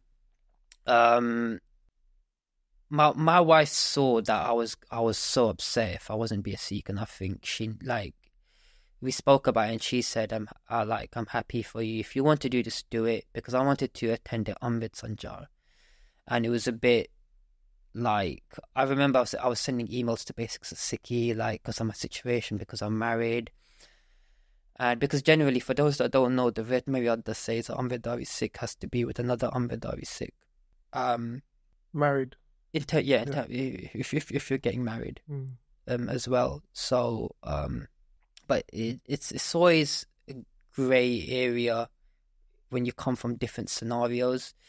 So June 19th, my Amrit Sanjar, I told myself that I want to go. I went all the way to Birmingham, and I went to the Amrit Sanjar, and Maharaj Gilbar, I was blessed with Amrit. I noted down my Hukamnama, and from that point it was... Did you have any like spiritual experience? Oh, yes, you just reminded me. you just reminded me. So what happened was, so because I knew I would be getting a new name, you know what, I'll say my name if I have to. My old name was Asif Khan. I don't mind saying it now, it's fine. But I knew I was going to get a new name. So during the Amrit Sanjar, as it was happening, I was telling myself, okay, I'm going to get my new name. Maharaj, I was speaking to Guru Gobind Singh Ji from the heart, and I said, Maharaj Ji, if I just have one binti, because I know my new name will be coming, if I could choose the Akkar, I really want it to be a Jajja. I don't know what it was with the J. There was something about it that I just loved, like, not just Jagwad Singh, but Japji Singh, one of the Sahibs out there, and it's just J stood out to me. So I honestly did that during the Amrit Sanjar, and it was so weird. Like, when they came to me at the end, when the cult said they were looking at the Hukamnama, and I was like, standing on the side, my heart was just pounding. They came over to me, and because there was other people in the Amrit Sanjar, so they introduced me to the Sangat, and they said to me, you are by Joga Singh. And that was like, I was like, out of all the akkars it could be, all the letters, it was actually a J, a Jajja. And I was like, wow, you know what, this Maharaj, he's real, he's out there, because that was a really strange coincidence. And especially with Joga Singh, they told me, look up the story of by Joga Singh. I didn't know. So it was having a name that's a Sakhi attached to it. Do you want to just share the story by Joga Singh Ji, what you remember of it? I think you'll be better explaining it. So Bhai Joga Singh Ji was a Sikh of Guru Gobind Singh Ji Maharaj. Yeah. And you could say that Guru Sahib showed Bhai Joga Singh Ji a lot of love, right? And in one respect, obviously everybody, they want to feel that love from the Guru, and they do, but he felt so much love. And what happened was that Bhai Joga Singh Ji was getting married. Right? He's during his Anand Karaj, and he was in the Sikh Anand Karaj. You walk around Guru Sahib Ji, Guru Granth Sahib Ji Maharaj Ji. So in that case, Bhai Joga Singh Ji was doing his Anand Karaj, and on the second or the third love, so when you walk around the Guru, the second or the third time, I can't remember, because you put me on the spot now as well, a letter came for Bhai Joga Singh Ji, right? And that letter from Guru Gobind Singh Ji saying that, come right now to see me. And Bhai Joga Singh Ji left his marriage ceremony at that moment to go and see the Guru, right? And as he was walking back towards Guru Gobind Singh Ji, wherever Guru Sahib Ji was at that time, maybe Anandpur Sahib, Bhai Joga Singh Ji thought to himself that, whoa, nobody would do this, right? Like, I left my wedding, I left like everything in the middle of the ceremony to go and see my Guru. So they had this subtle pride, that came, that ego that came inside. They're like, you know what, I'm not too bad, I'm quite a blessed person. But because of that ego that came in him at that time, when you give any space to ego, then it opens the door. You can manifest in lust, anger, all that stuff. Yeah. And as he was walking, he saw the house of a Vesava, the house of a prostitute. And because he'd opened that door to that ego, what would come in was lust. So he ended up walking to the door of a prostitute, keeping a long story short. But when he was walking to that door, there was a guard standing there. Right? And the guard said to him that, what are you doing? You're Sikh of Guru Gobind Singh Ji Maharaj. What are you doing at this door? And he felt so much shame that he carried on walking. And he walked back to Guru Gobind Singh Ji Maharaj, and he's very humbled at that time. And Guru Sahib Ji said very simply that, did you not recognize me? That was me standing at that door, stopping you from entering. So the point there in that Sakhi was that Bhai Joga Singh Ji was teaching us a lesson. Yeah. Right? That Bhai Joga Singh Ji, they were loved by the Guru. And a lot of times, we could sometimes, everybody gets hit by ego at some points, right? But Bhai Joga Singh Ji, when they were hit by that, the Guru was still protecting them. Right? And that was the beauty of that Sakhi, that Bhai Joga Singh Ji, no matter what happened in their lives, the Guru is always protecting them. And they're standing at that door to not let that action happen with that Vesava. That in essence is a very famous Sakhi of Bhai Joga Singh Ji and Guru Gobind Singh Ji. Joga can have many translations, but one that we would kind of link it to is Jog, to in this case mean to be worthy, right? Are you worthy? Yeah. And when Guru Sahib Ji met Bhai Joga Ji for the first time, they said, what was your name? They said Joga, and they said, which means again worthy. And they said, who are you worthy of? Guru Sahib Ji said, and Bhai Joga said that I'm worthy of you, that kind of relationship between them two. So it was a very loving relationship to have the Sikh, and to have the name of such a amazing Sikh from our history, and the love they had with the Guru. To me, in that respect, it's cool because it's kind of like Guru Sahib Ji saying that you're worthy of this Sikhi, you're worthy of. Do you get what I mean? That you are Joga, that you are worthy of this Sikhi. So that was quite beautiful. It touched my heart because it's just how that name just came out of the blue. And I even remember during my so in that year, I would feel like sometimes I learned that as the importance of charity as well. Like there were times where I was at work going on the break, there'd be a homeless person outside on the street, and I would buy them food. So just to add that to my journey in my first year, I felt like Maharaj was testing me as well. My sister once, I think at the time she was working at a hostel, she was like, she felt sorry for a few of the people because they had no clothes. So I just gave it would be literally at the same time when I'm watching videos of Sikhi and stories, and then my sister came to me. So I felt certain times I was getting tested on my character. So it's quite it's quite interesting what I went through in that first year. But then leading up, so should I Yeah, just carry on. Carry on, yeah. Just a quick question for you, actually. Yeah, sure. Because you mentioned that obviously your family and having to move out. How did your family react to it? Did you? So I'll tell you what happened then. So, so after I received Amrit, it was, I just didn't, like, I was just embracing this path, and it was just like really trying to maintain rare to do my nitnem. But I never told my family for 2 months. So it was like 2 months hiding, but at the same time not hiding because I live in the same area. So it was like I was told by people, avoid that area. Well, like, because I didn't care. I would just be like, if I'm out roaming. So there was a chance I could literally be on the street and my mum could turn. Like, that's how close, like, we were in the same area. But luckily, for 2 months, no one saw me. The reason why I was waiting was because, one, me being a guy, I didn't really care what my family say. But because for a woman, for a daughter of a family such as my wife, it's a lot harder for them. So I had to wait for her when she wants to tell her family, because at this point I couldn't go. My in-laws, which I love so much, I don't know if they'll be watching this, but we still love you. And they don't talk to us now. I'll explain after. But so they kept asking my wife, "Oh, bring Asif over," because I think her older sister had a newborn baby as well, but I couldn't because I'm looking like, I'm the sick. And yeah, so this was really strange because my wife, she was holding out a bit too long. And I went to Singh's camp as well. That was the first Singh's camp. And I think it was 3-4 days it was. And what happened was my mum-in-law was getting suspicious. And this was so weird because I spoke to Sai's brother, Javji Singh, who from Singh's camp, who when my wife told me that, for some reason, her mum immediately said to her, "Are you sure he's not a Sikh?" And so I think because she knew I was growing my hair, she knew I wasn't eating meat, so she just put the two together. So I told Singh's camp brothers, and they said, "You know what? Take that as a sign. Maharaj is just, you got to tell your families."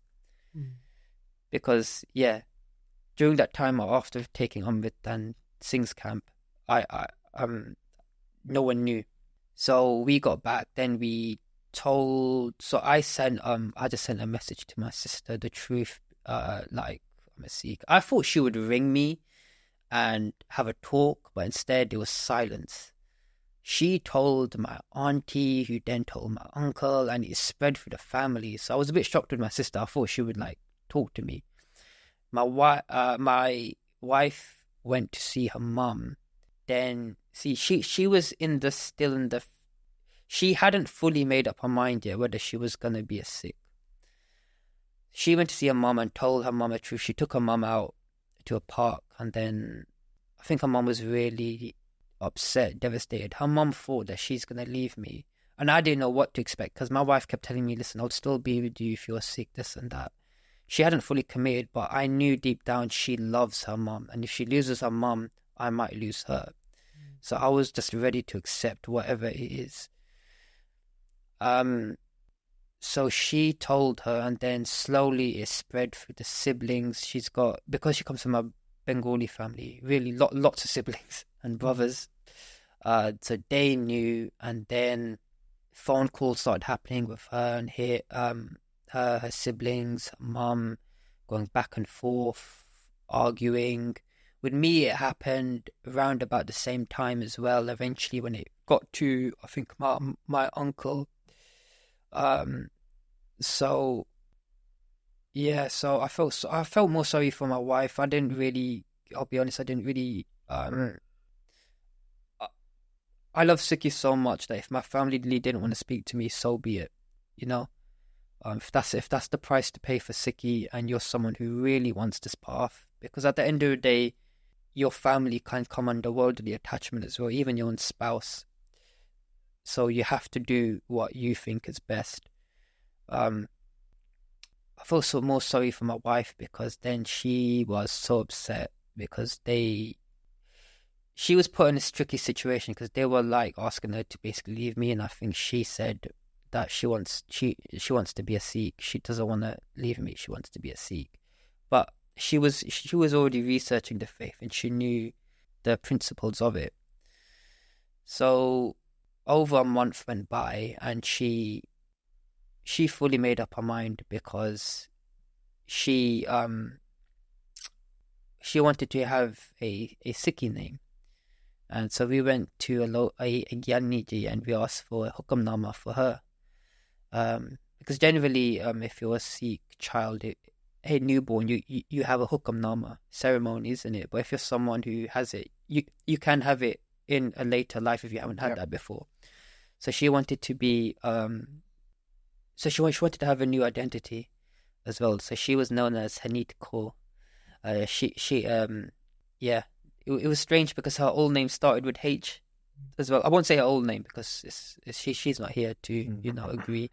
But yeah, so she became Hanit Kaur, and then over like another month later, when we were dealing with family drama, like if you want to know, yes, there were angry phone calls. Like my uncle was like, it turned into full Islam versus Sikhi, like proper back and forth. In the end, I stood my ground. There was no death threats. I don't think she had any death threats. It was just really angry family members. A lot of them come out with stupid things. I think her side, her uncle said, "Oh, because of what you've committed, your Naniji will be in hellfire now," which makes no logical sense. Yes, but then, so we were dealing with that. She had a lot of it. She had to it was a bit of a hard time, especially for her. Families didn't want to talk to her because it spread throughout the whole family. One of my aunties fully deleted me, like, of my main family household, and like nothing. One of my other aunties didn't even message me. So what happens is when you leave the faith, see, they'll say all these lovely things about Islam, that it's a religion of peace, and they talk about being merciful and having these virtuous qualities. But if you leave the faith, they're taught to look down upon you, cast you out, regardless. They'll just cast you out. My wife, I felt so sorry for her. She lost her best friend that she knew since primary, and family, okay, but friends do it. This is what happened after on social media. The people that deleted us conveniently were Muslims. There was one or two that I knew that still speak to me even to this day, and one of them invited me to her wedding. She was really nice. I knew her from college times, so me and my wife went. She was a Muslim as well, but majority of people that knew her, she was getting messages on Instagram, like just about what she did. But then the best technique I found was, generally, if going back to kids being asked, for example, to convert to Islam, if you're someone that knows you're Sikhi, flip the question and say, why shouldn't I be a Sikh? Because a lot of the times they don't know anything about Sikhi. If they ask you in whatever way they do, be a Muslim, or say to them, why shouldn't I be a Sikh though? What can your faith offer me that my faith does not offer me? Okay, my faith already offers that. I don't need to be Islam. Does your faith talk about Sachkhand and being achieving Jivan Mukt in this world? What we spoke about before? Nope. Okay, I'm happy being a Sikh. Done. That's how simply I've interpreted it. But yeah, so that's what happened that year. Over time, I mean, it's been quite a journey for me and my wife. I won't lie to you, it has been hard. It has had its battles, but one thing we remember that, like, even though, especially for my wife, we can feel a bit lonely not having family. I think the last thing my mum said to me doesn't want anything to do with me, so be it. And I think the last thing her mum said to her was she's made a promise to Allah that she won't speak to her again until she reverts back to Islam. So it's siblings, like, we've got open arms as Sikhs, we haven't stopped talking to them as they've stopped talking to us. So to me, it just says more about them and what their faith, because we all have principles and those are taught by our faith. So them not speaking to us and associating with us it just proves to me why I don't want to be part of that faith anymore. One thing I will add, we were asked last year by a couple of people, me and my wife, we were asked, what would you do if your own kids in the future, let's say, for example, if they went back to Islam? And we both had the same answer. We said that, well, one, it's our duty for our parents to teach them faith, to being a Sikh. We want them to be brought up in an Amrit household as it should be. As long as we do our duty as a parent and they've been brought up and they know everything they should know, if they've grown up in their adult lives and they make a choice themselves to go into another faith, would we be angry with them? No, because they're human beings at the end of the day. You know how a fruit off a tree, eventually, once it's grown, it falls off, and the seed of that fruit's going to make its new tree. You got to let them go, because your children are worldly attachments. The only purpose is it carries on the human race, you know. But we have hope that that would never happen. You know, if we're ever blessed to have children in the future, we hope that they would be in a lovely Sikh household. Just to add, just to add about my wife as well. She was, so with her it took a bit of time. Generally, I will admit this, and I don't mind admitting this, because this is reality of certain situations of people coming into Sikhi. You should be with another, if you're married, you should be with another Amritdhari Sikh. What happened was, in my Amrit Sanchar, because I think I came across young, so they never asked me if I was married, but they found out at the end, when I already had received the Amrit. So they spoke to me about that, but the thing is, it's so hard, because she's just left her family or come into Sikhi, so it's not always a black and white perfect path. But we had a non-courage in 2022 because we felt it was right, even though we're technically married, but by Islamic Nikah, that didn't sit right. We had to be blessed with this new ceremony. We had that with Sangat, who we've met and just embraced us as family. They attended. My wife received Amrit. She was ready to receive Amrit Sanchar. I went again. So we were both blessed with Amrit. So that was amazing. And she loved it. Around about the same time she became a Sikh, she learned herself how to do a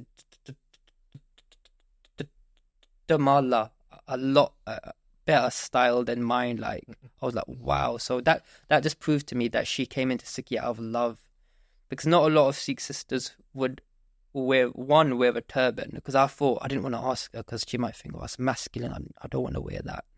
But she actually learned it watching YouTube videos. Like, I was watching her, like, thinking, wow, where's this coming from? But just love, Maharaj Kripa. Really blessed. Yeah. Thank you for sharing. But yeah, that's just where we are now, and yeah. So you still don't talk to your family till this day? To this day, so in the first 2 years, my sister and my mum were speaking to me off and on. My mum and I have always had a bit of a rocky relationship, but my sister, with me and her, would talk. My sister has always been triggered about associating with non-Muslims, especially Sikhs. She hates it. She literally lashed out with me a few months back about, she's still struggling to comprehend I'm a Sikh, and my mum felt the same, I think. Have they ever seen you in this full group? Oh, yeah. So, I didn't, so that's an interesting one.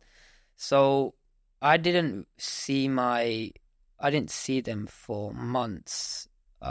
No, I didn't see 2021, 22. So nearly 2 years I didn't see my mom in person. She saw pictures of me because I used to meet my sister. The wider family, it was really weird because my uncle, when I explained before about the family members and the phone calls that happened, me and my uncle had a big thing. He saw me in public once early in the morning.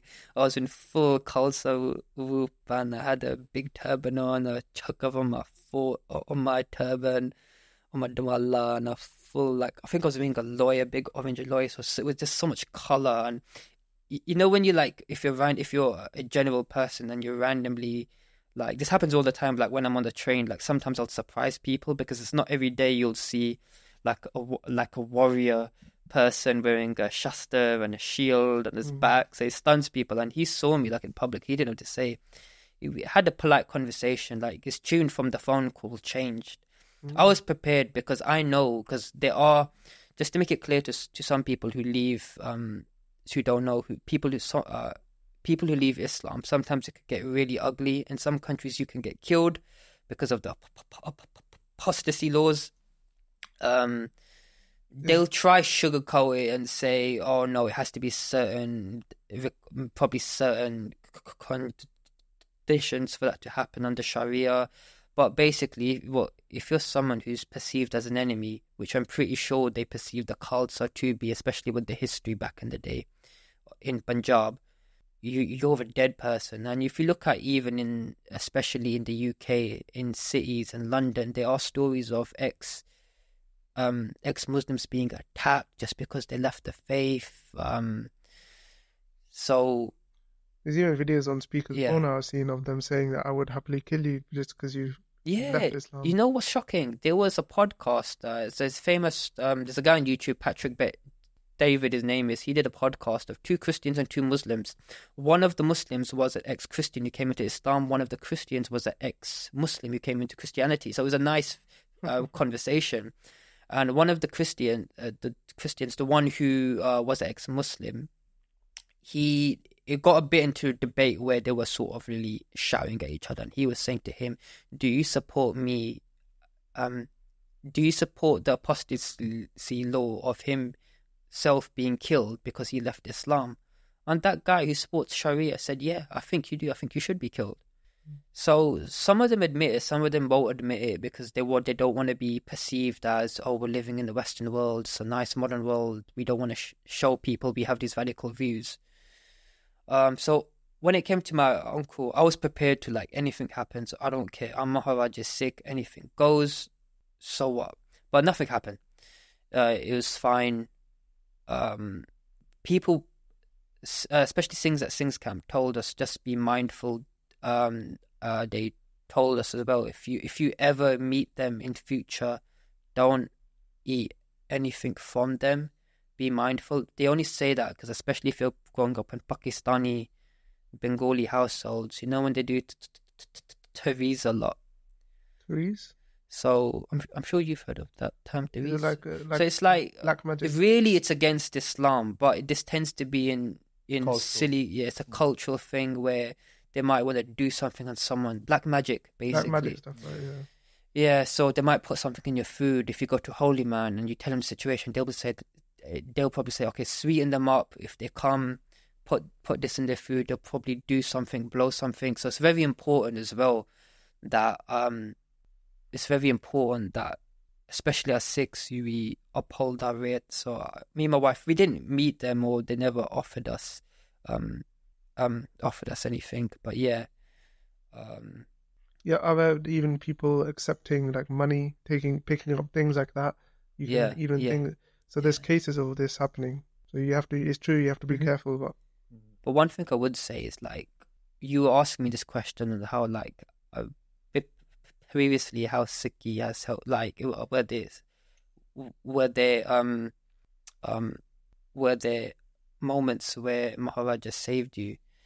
And I would honestly say, like, being a Sikh now, going back to this thing, I'll touch it, but it might be a bit spooky, but I don't mind sharing the story.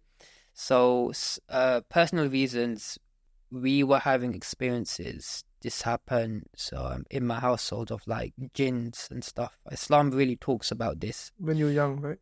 Yeah. Oh, you get used. Growing up Muslim, you get used to talking about jinns and stuff. It's part of the faith. The Quran talks about it. And as Sikhi, jinn referring to ghosts and spirits? Yeah, like evil, jinn is like, it's another entity. So 3 main entities that Islam talks about. So you have the humans, you have angels who are born of light. They have no free will, but you have the jinns, which is basically what they say Satan is. Shaitan. Iblis is the name for the main jinn that is Satan. So growing up, like, you'll hear so many stories and things, and whether you believe this or not, but at the time we were going through something. I can't give too much away because there's a lot to it, and you would get experiences of being like tormented, and especially the woman in the house, and it was freaky, and I would get sleep paralysis a lot. Honestly, I thought it would like stop when I got married. When my wife moved in, she started experiencing it like when she went to work. Don't do this if you're married, but like, but generally if your wife has a diary, it's a personal notes. But when she was at work, I thought, all right, let me have a little read. She wrote about experiences of like just going, like feeling presence in the house. Because what it was, like, even in Sikhi, we believe in like spiritual energy, or how we would call it as an aura. Mm-hmm. So it's very important, especially if you're someone who's a Sikh as well. You do your listening to keep that positive, that uplift in you. Otherwise you're susceptible to, like, if your energy is low, I believe you're susceptible to, like, because Sikhi doesn't talk about it, but Nanak Dev Ji says there's many things out there. There's many things, including jinns as well. So I remember once when me and my wife were sleeping, there was something, I had like a skylight window, but it wasn't up, it was like there, but it was like high, and it was like opposite. So where we were sleeping, it was like there, and it was so, I think that was the most freakiest experience, because we felt as if like something was wandering through, when whoosh, and I felt it, like, when you're in deep sleep and you sort of experience it, like something so close, something's there. I hope you guys haven't experienced it, but maybe in movies you might sort of know what I'm on about. So but yeah, so I felt something was there. But the freaky thing was, my wife screamed because she felt something too, and she said, "Oh my God, what was that?" And then whoosh, thing went.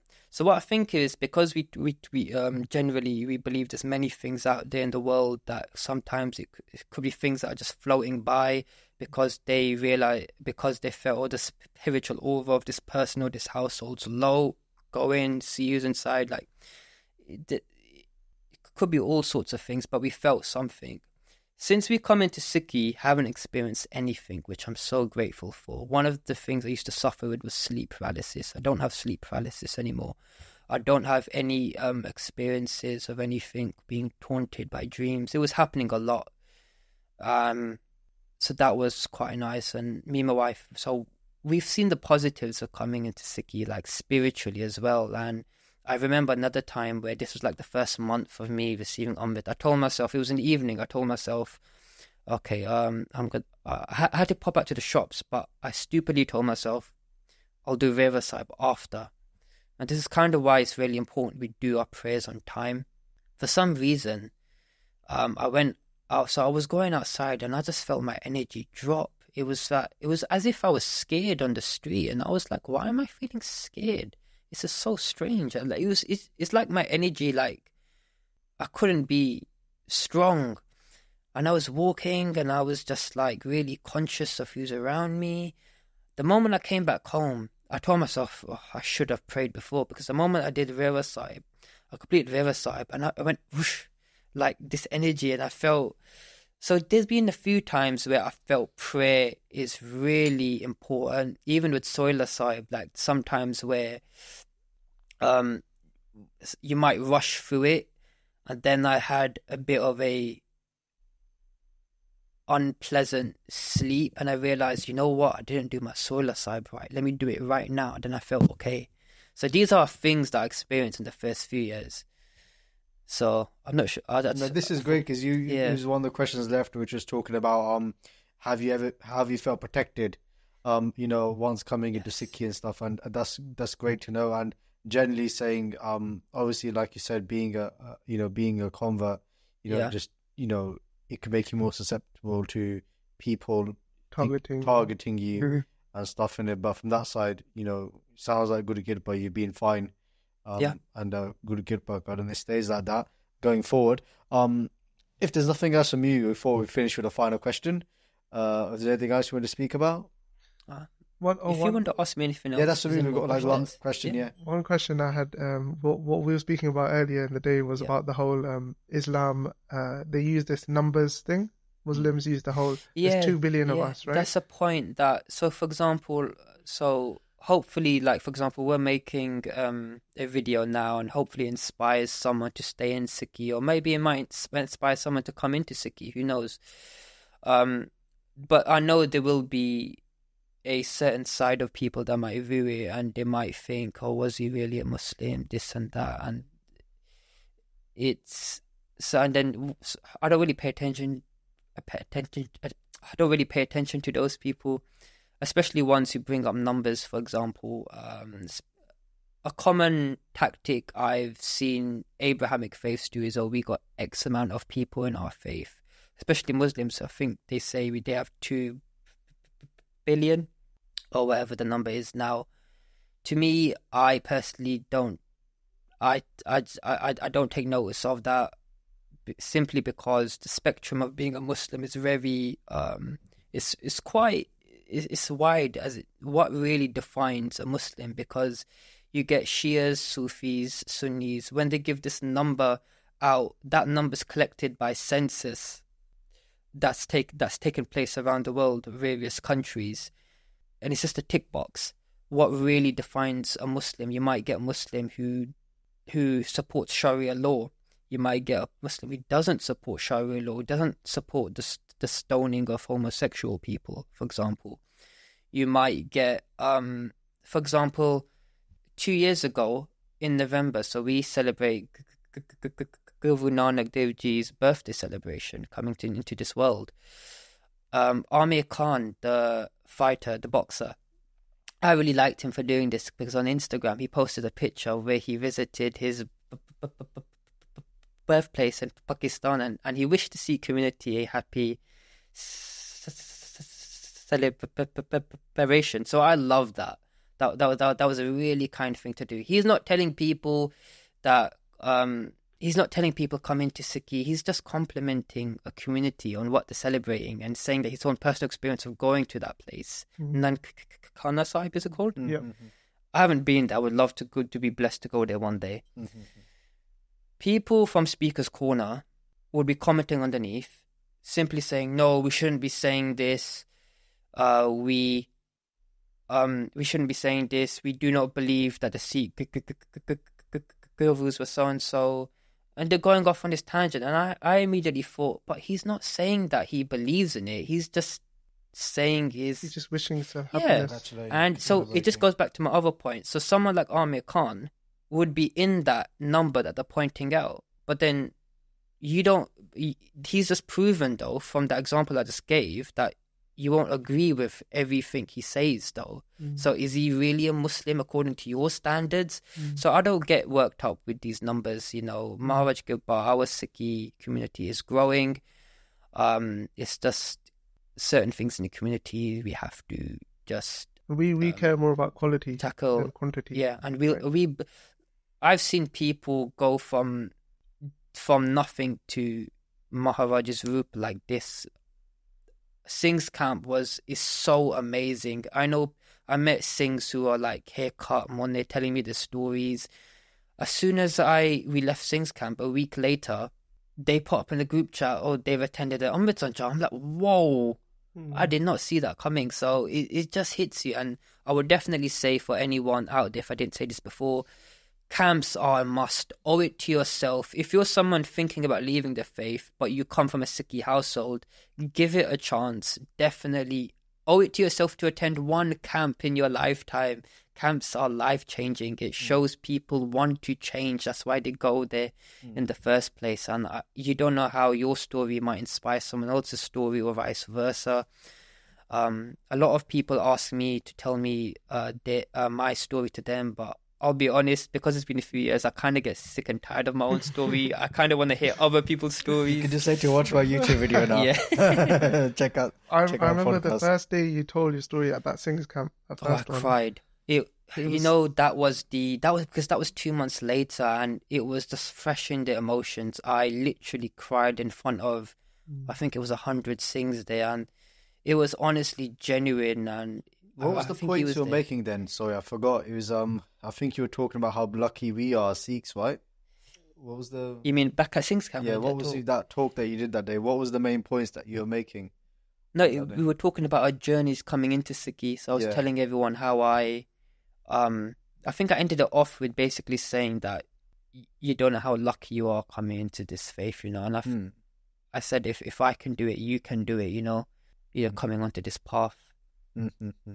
So that was just emotional. I remember that even the energy in that room was crazy, like the amount of pyar and it made a lot of us realize as people that are born into Sikhi, you know, how much we've taken it for granted and how obviously everybody struggles on their own journeys, but you know, to see the struggles that you went through, you know, and I like the way you put it earlier about other individuals, how Sikhi found them, and how Sikhi found you, and you know how blessed you felt and how lucky we are that you know we've basically got it, you know, on our doorstep. We've got it, and we've not, you know, really embraced it that much. So, you know, for you to say that, you know, it really hit home with a lot of the Singhs there who are always probably sitting on the fence for most of their life, innit?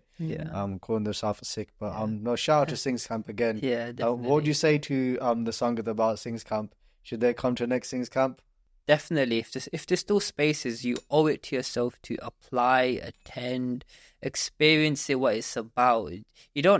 It's not you walk in and you're expected to be an Ambadari Sikh. It's about gaining this understanding of what Sikhi is really about and how to be as a human being, how to live your life, how you perceive the world and others, and just really having that love for everyone and worshipping the one creator. It's as simple as that. You know, sorry, one thing just came to mind. It's a bit of a tangent, but you talking about that Amir Khan post, right? Yeah. I've seen a lot of posts of when there's a tragedy or something happens and people will be like, oh, I pray for them, pray for that person, or like, may he rest in peace or whatever, right? But in Islam, there isn't really a concept of praying for non-Muslims, is there?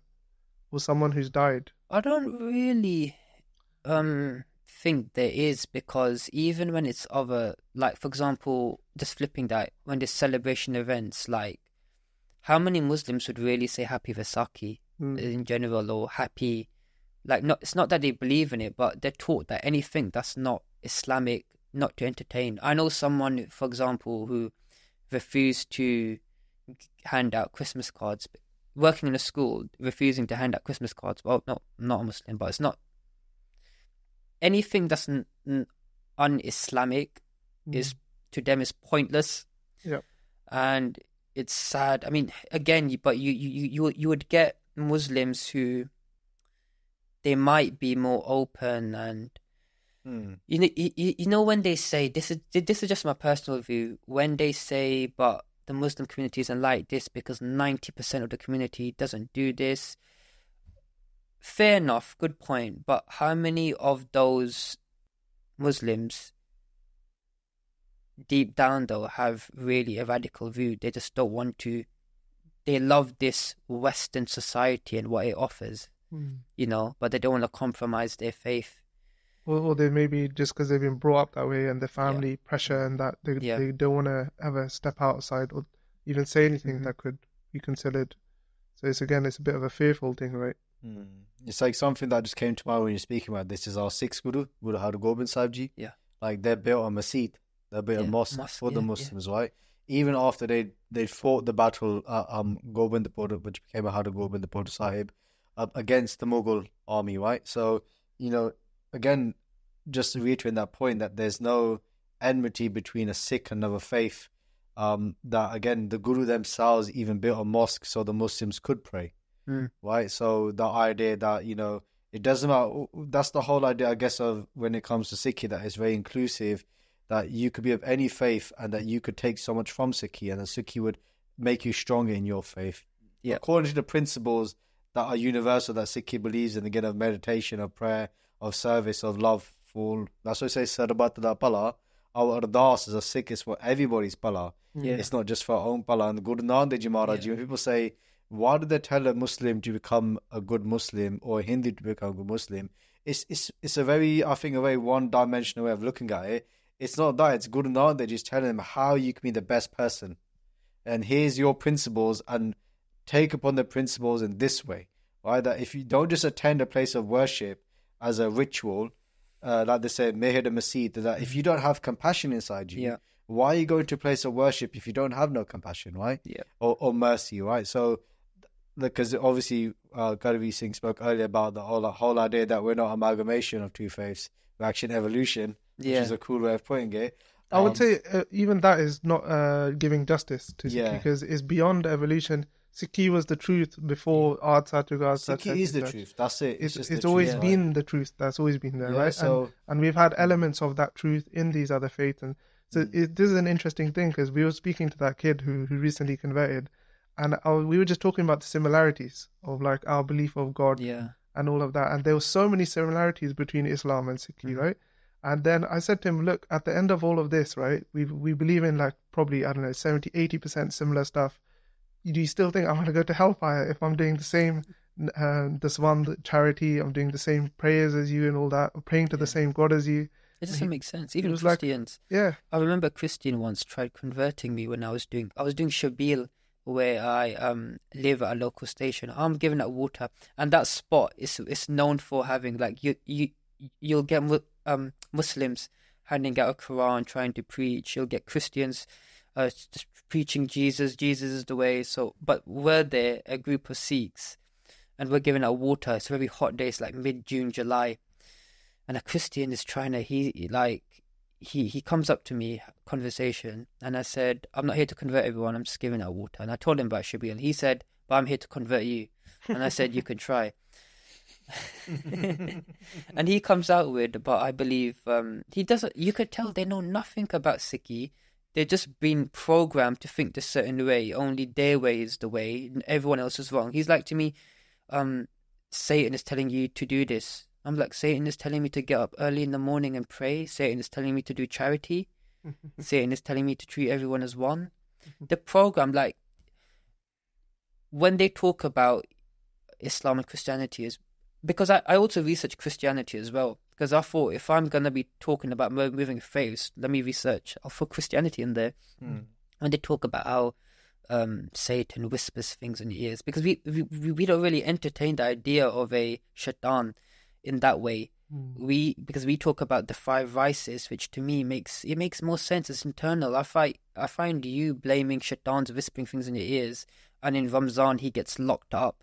Or sorry, I think that's the Dajjal, but if I'm not, I can't remember now. But the shaitan, that's whether it's him as well, that gets locked up as well. So, but it's just, to me, it was just very strange ideology, because I don't know if anyone's ever watched. There's a Netflix show called Lucifer. It's a comedy. I don't know if if you've seen that. I've seen but it. It's basically the real Satan. He comes to Earth to experience Earth, and the point is that many people in that show, they do bad deeds in his name and blaming him, and he's like, I wasn't even telling you this. So just putting that into perspective, is like if there was a entity like Islam, if Islam calls it Iblis, Christians call it Lucifer. Whether that entity existed, probably did, probably long and dead by now. Very irrelevant. We're in control of our own actions, and we get judged by our own actions. It's the 5 vices to me. So that's another aspect I forgot to mention before. No, that makes sense. One other thing I just remembered, you said earlier that your grandfather was a Sikh? Yeah. My grandfather was... Well, did you say he was a Sikh or something? Or... Oh, no, he was unwell, as in that... Oh, okay. That's Sikh. Oh, that's but, Sikh. I thought you were like, he's a Sikh. That's what I said as well. What happened was, though, but I'll quickly add this in, when... so I never saw my grandma passed away in 2020 of that year. So she was my Nani ji. My Nana ji, I never saw him for 2 years, because the thing is, he lives in my family house. My auntie, who deleted my number, never even spoke to me when she found out I was a Muslim. Never said, you know what, son, come over, let's have a chat, So I couldn't really, it's not that I was scared, I didn't know he doesn't have a phone. He's old. He doesn't. But I loved my grandfather growing up, and I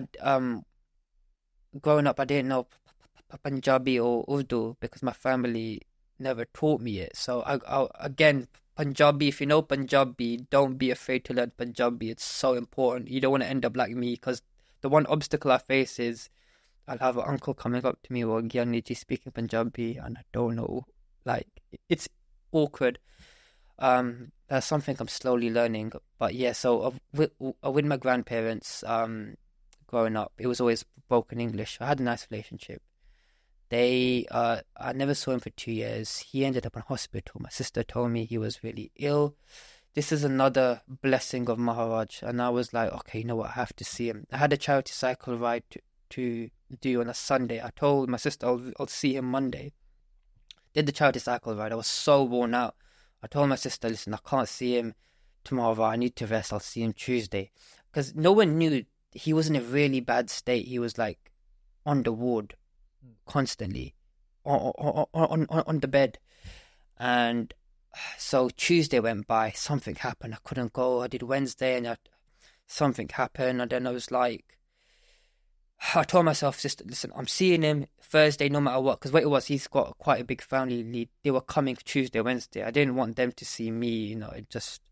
I'd rather it be less people. So my mom and sister said, listen, come Thursday evening to the hospital. Went to the hospital. That was the first time I saw my mom in 2 years. She's seen me in pictures, but it was the first time. She was calm.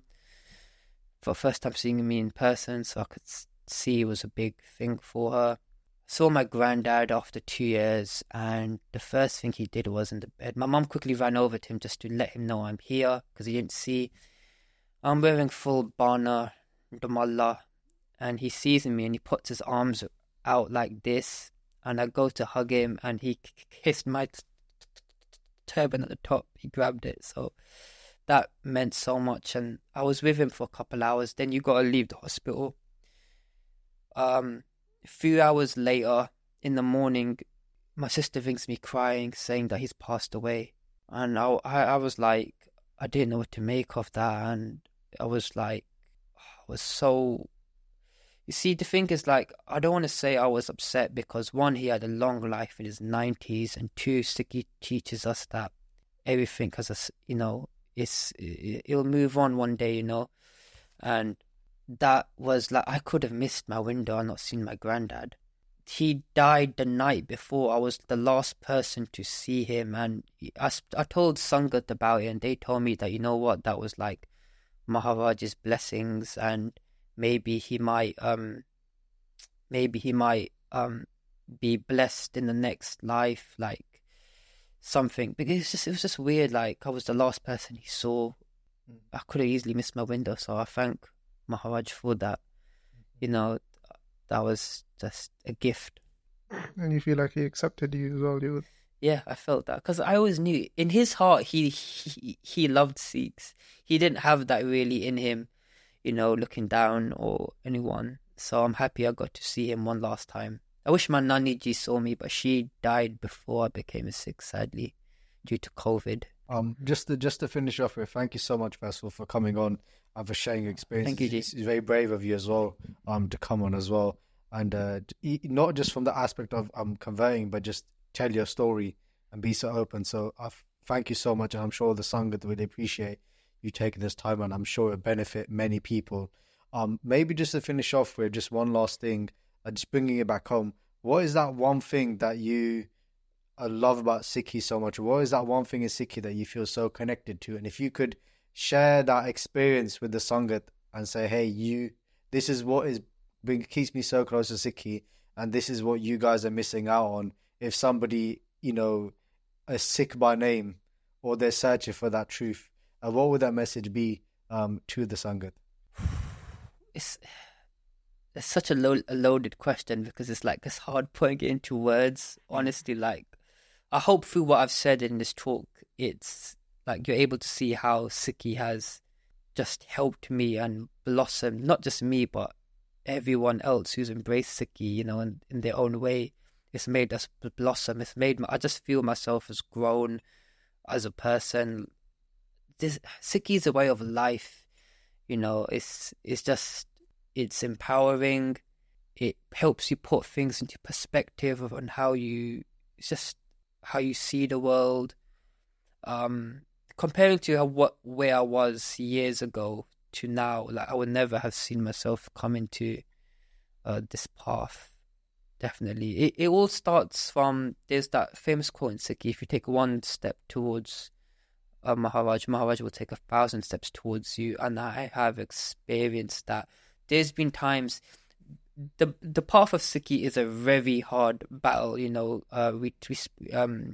There's also another quote where it's like walking on a thin line that's as sharp as a sword. Yeah, we'll put it on the screen. So even when you feel like you're having highs and lows in Sikhis, that I personally feel there's been times that Maharaj has still blessed me doing seva and just working on myself.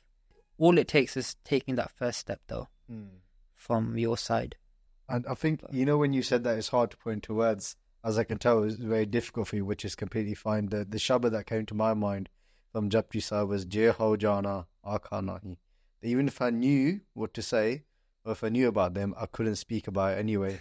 But they give us this one teaching: Gora ek dehe bujai, sabna jiya ka ek data, so mai visadala jaida. But the Guru is giving this one teaching. There's only one giver. There's only one God.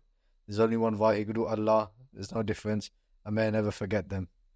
And that's, I think, from your talk today, that's that connection you spoke about. Yeah. That's the most important thing, right? Any final messages, or we can finish off here, bro?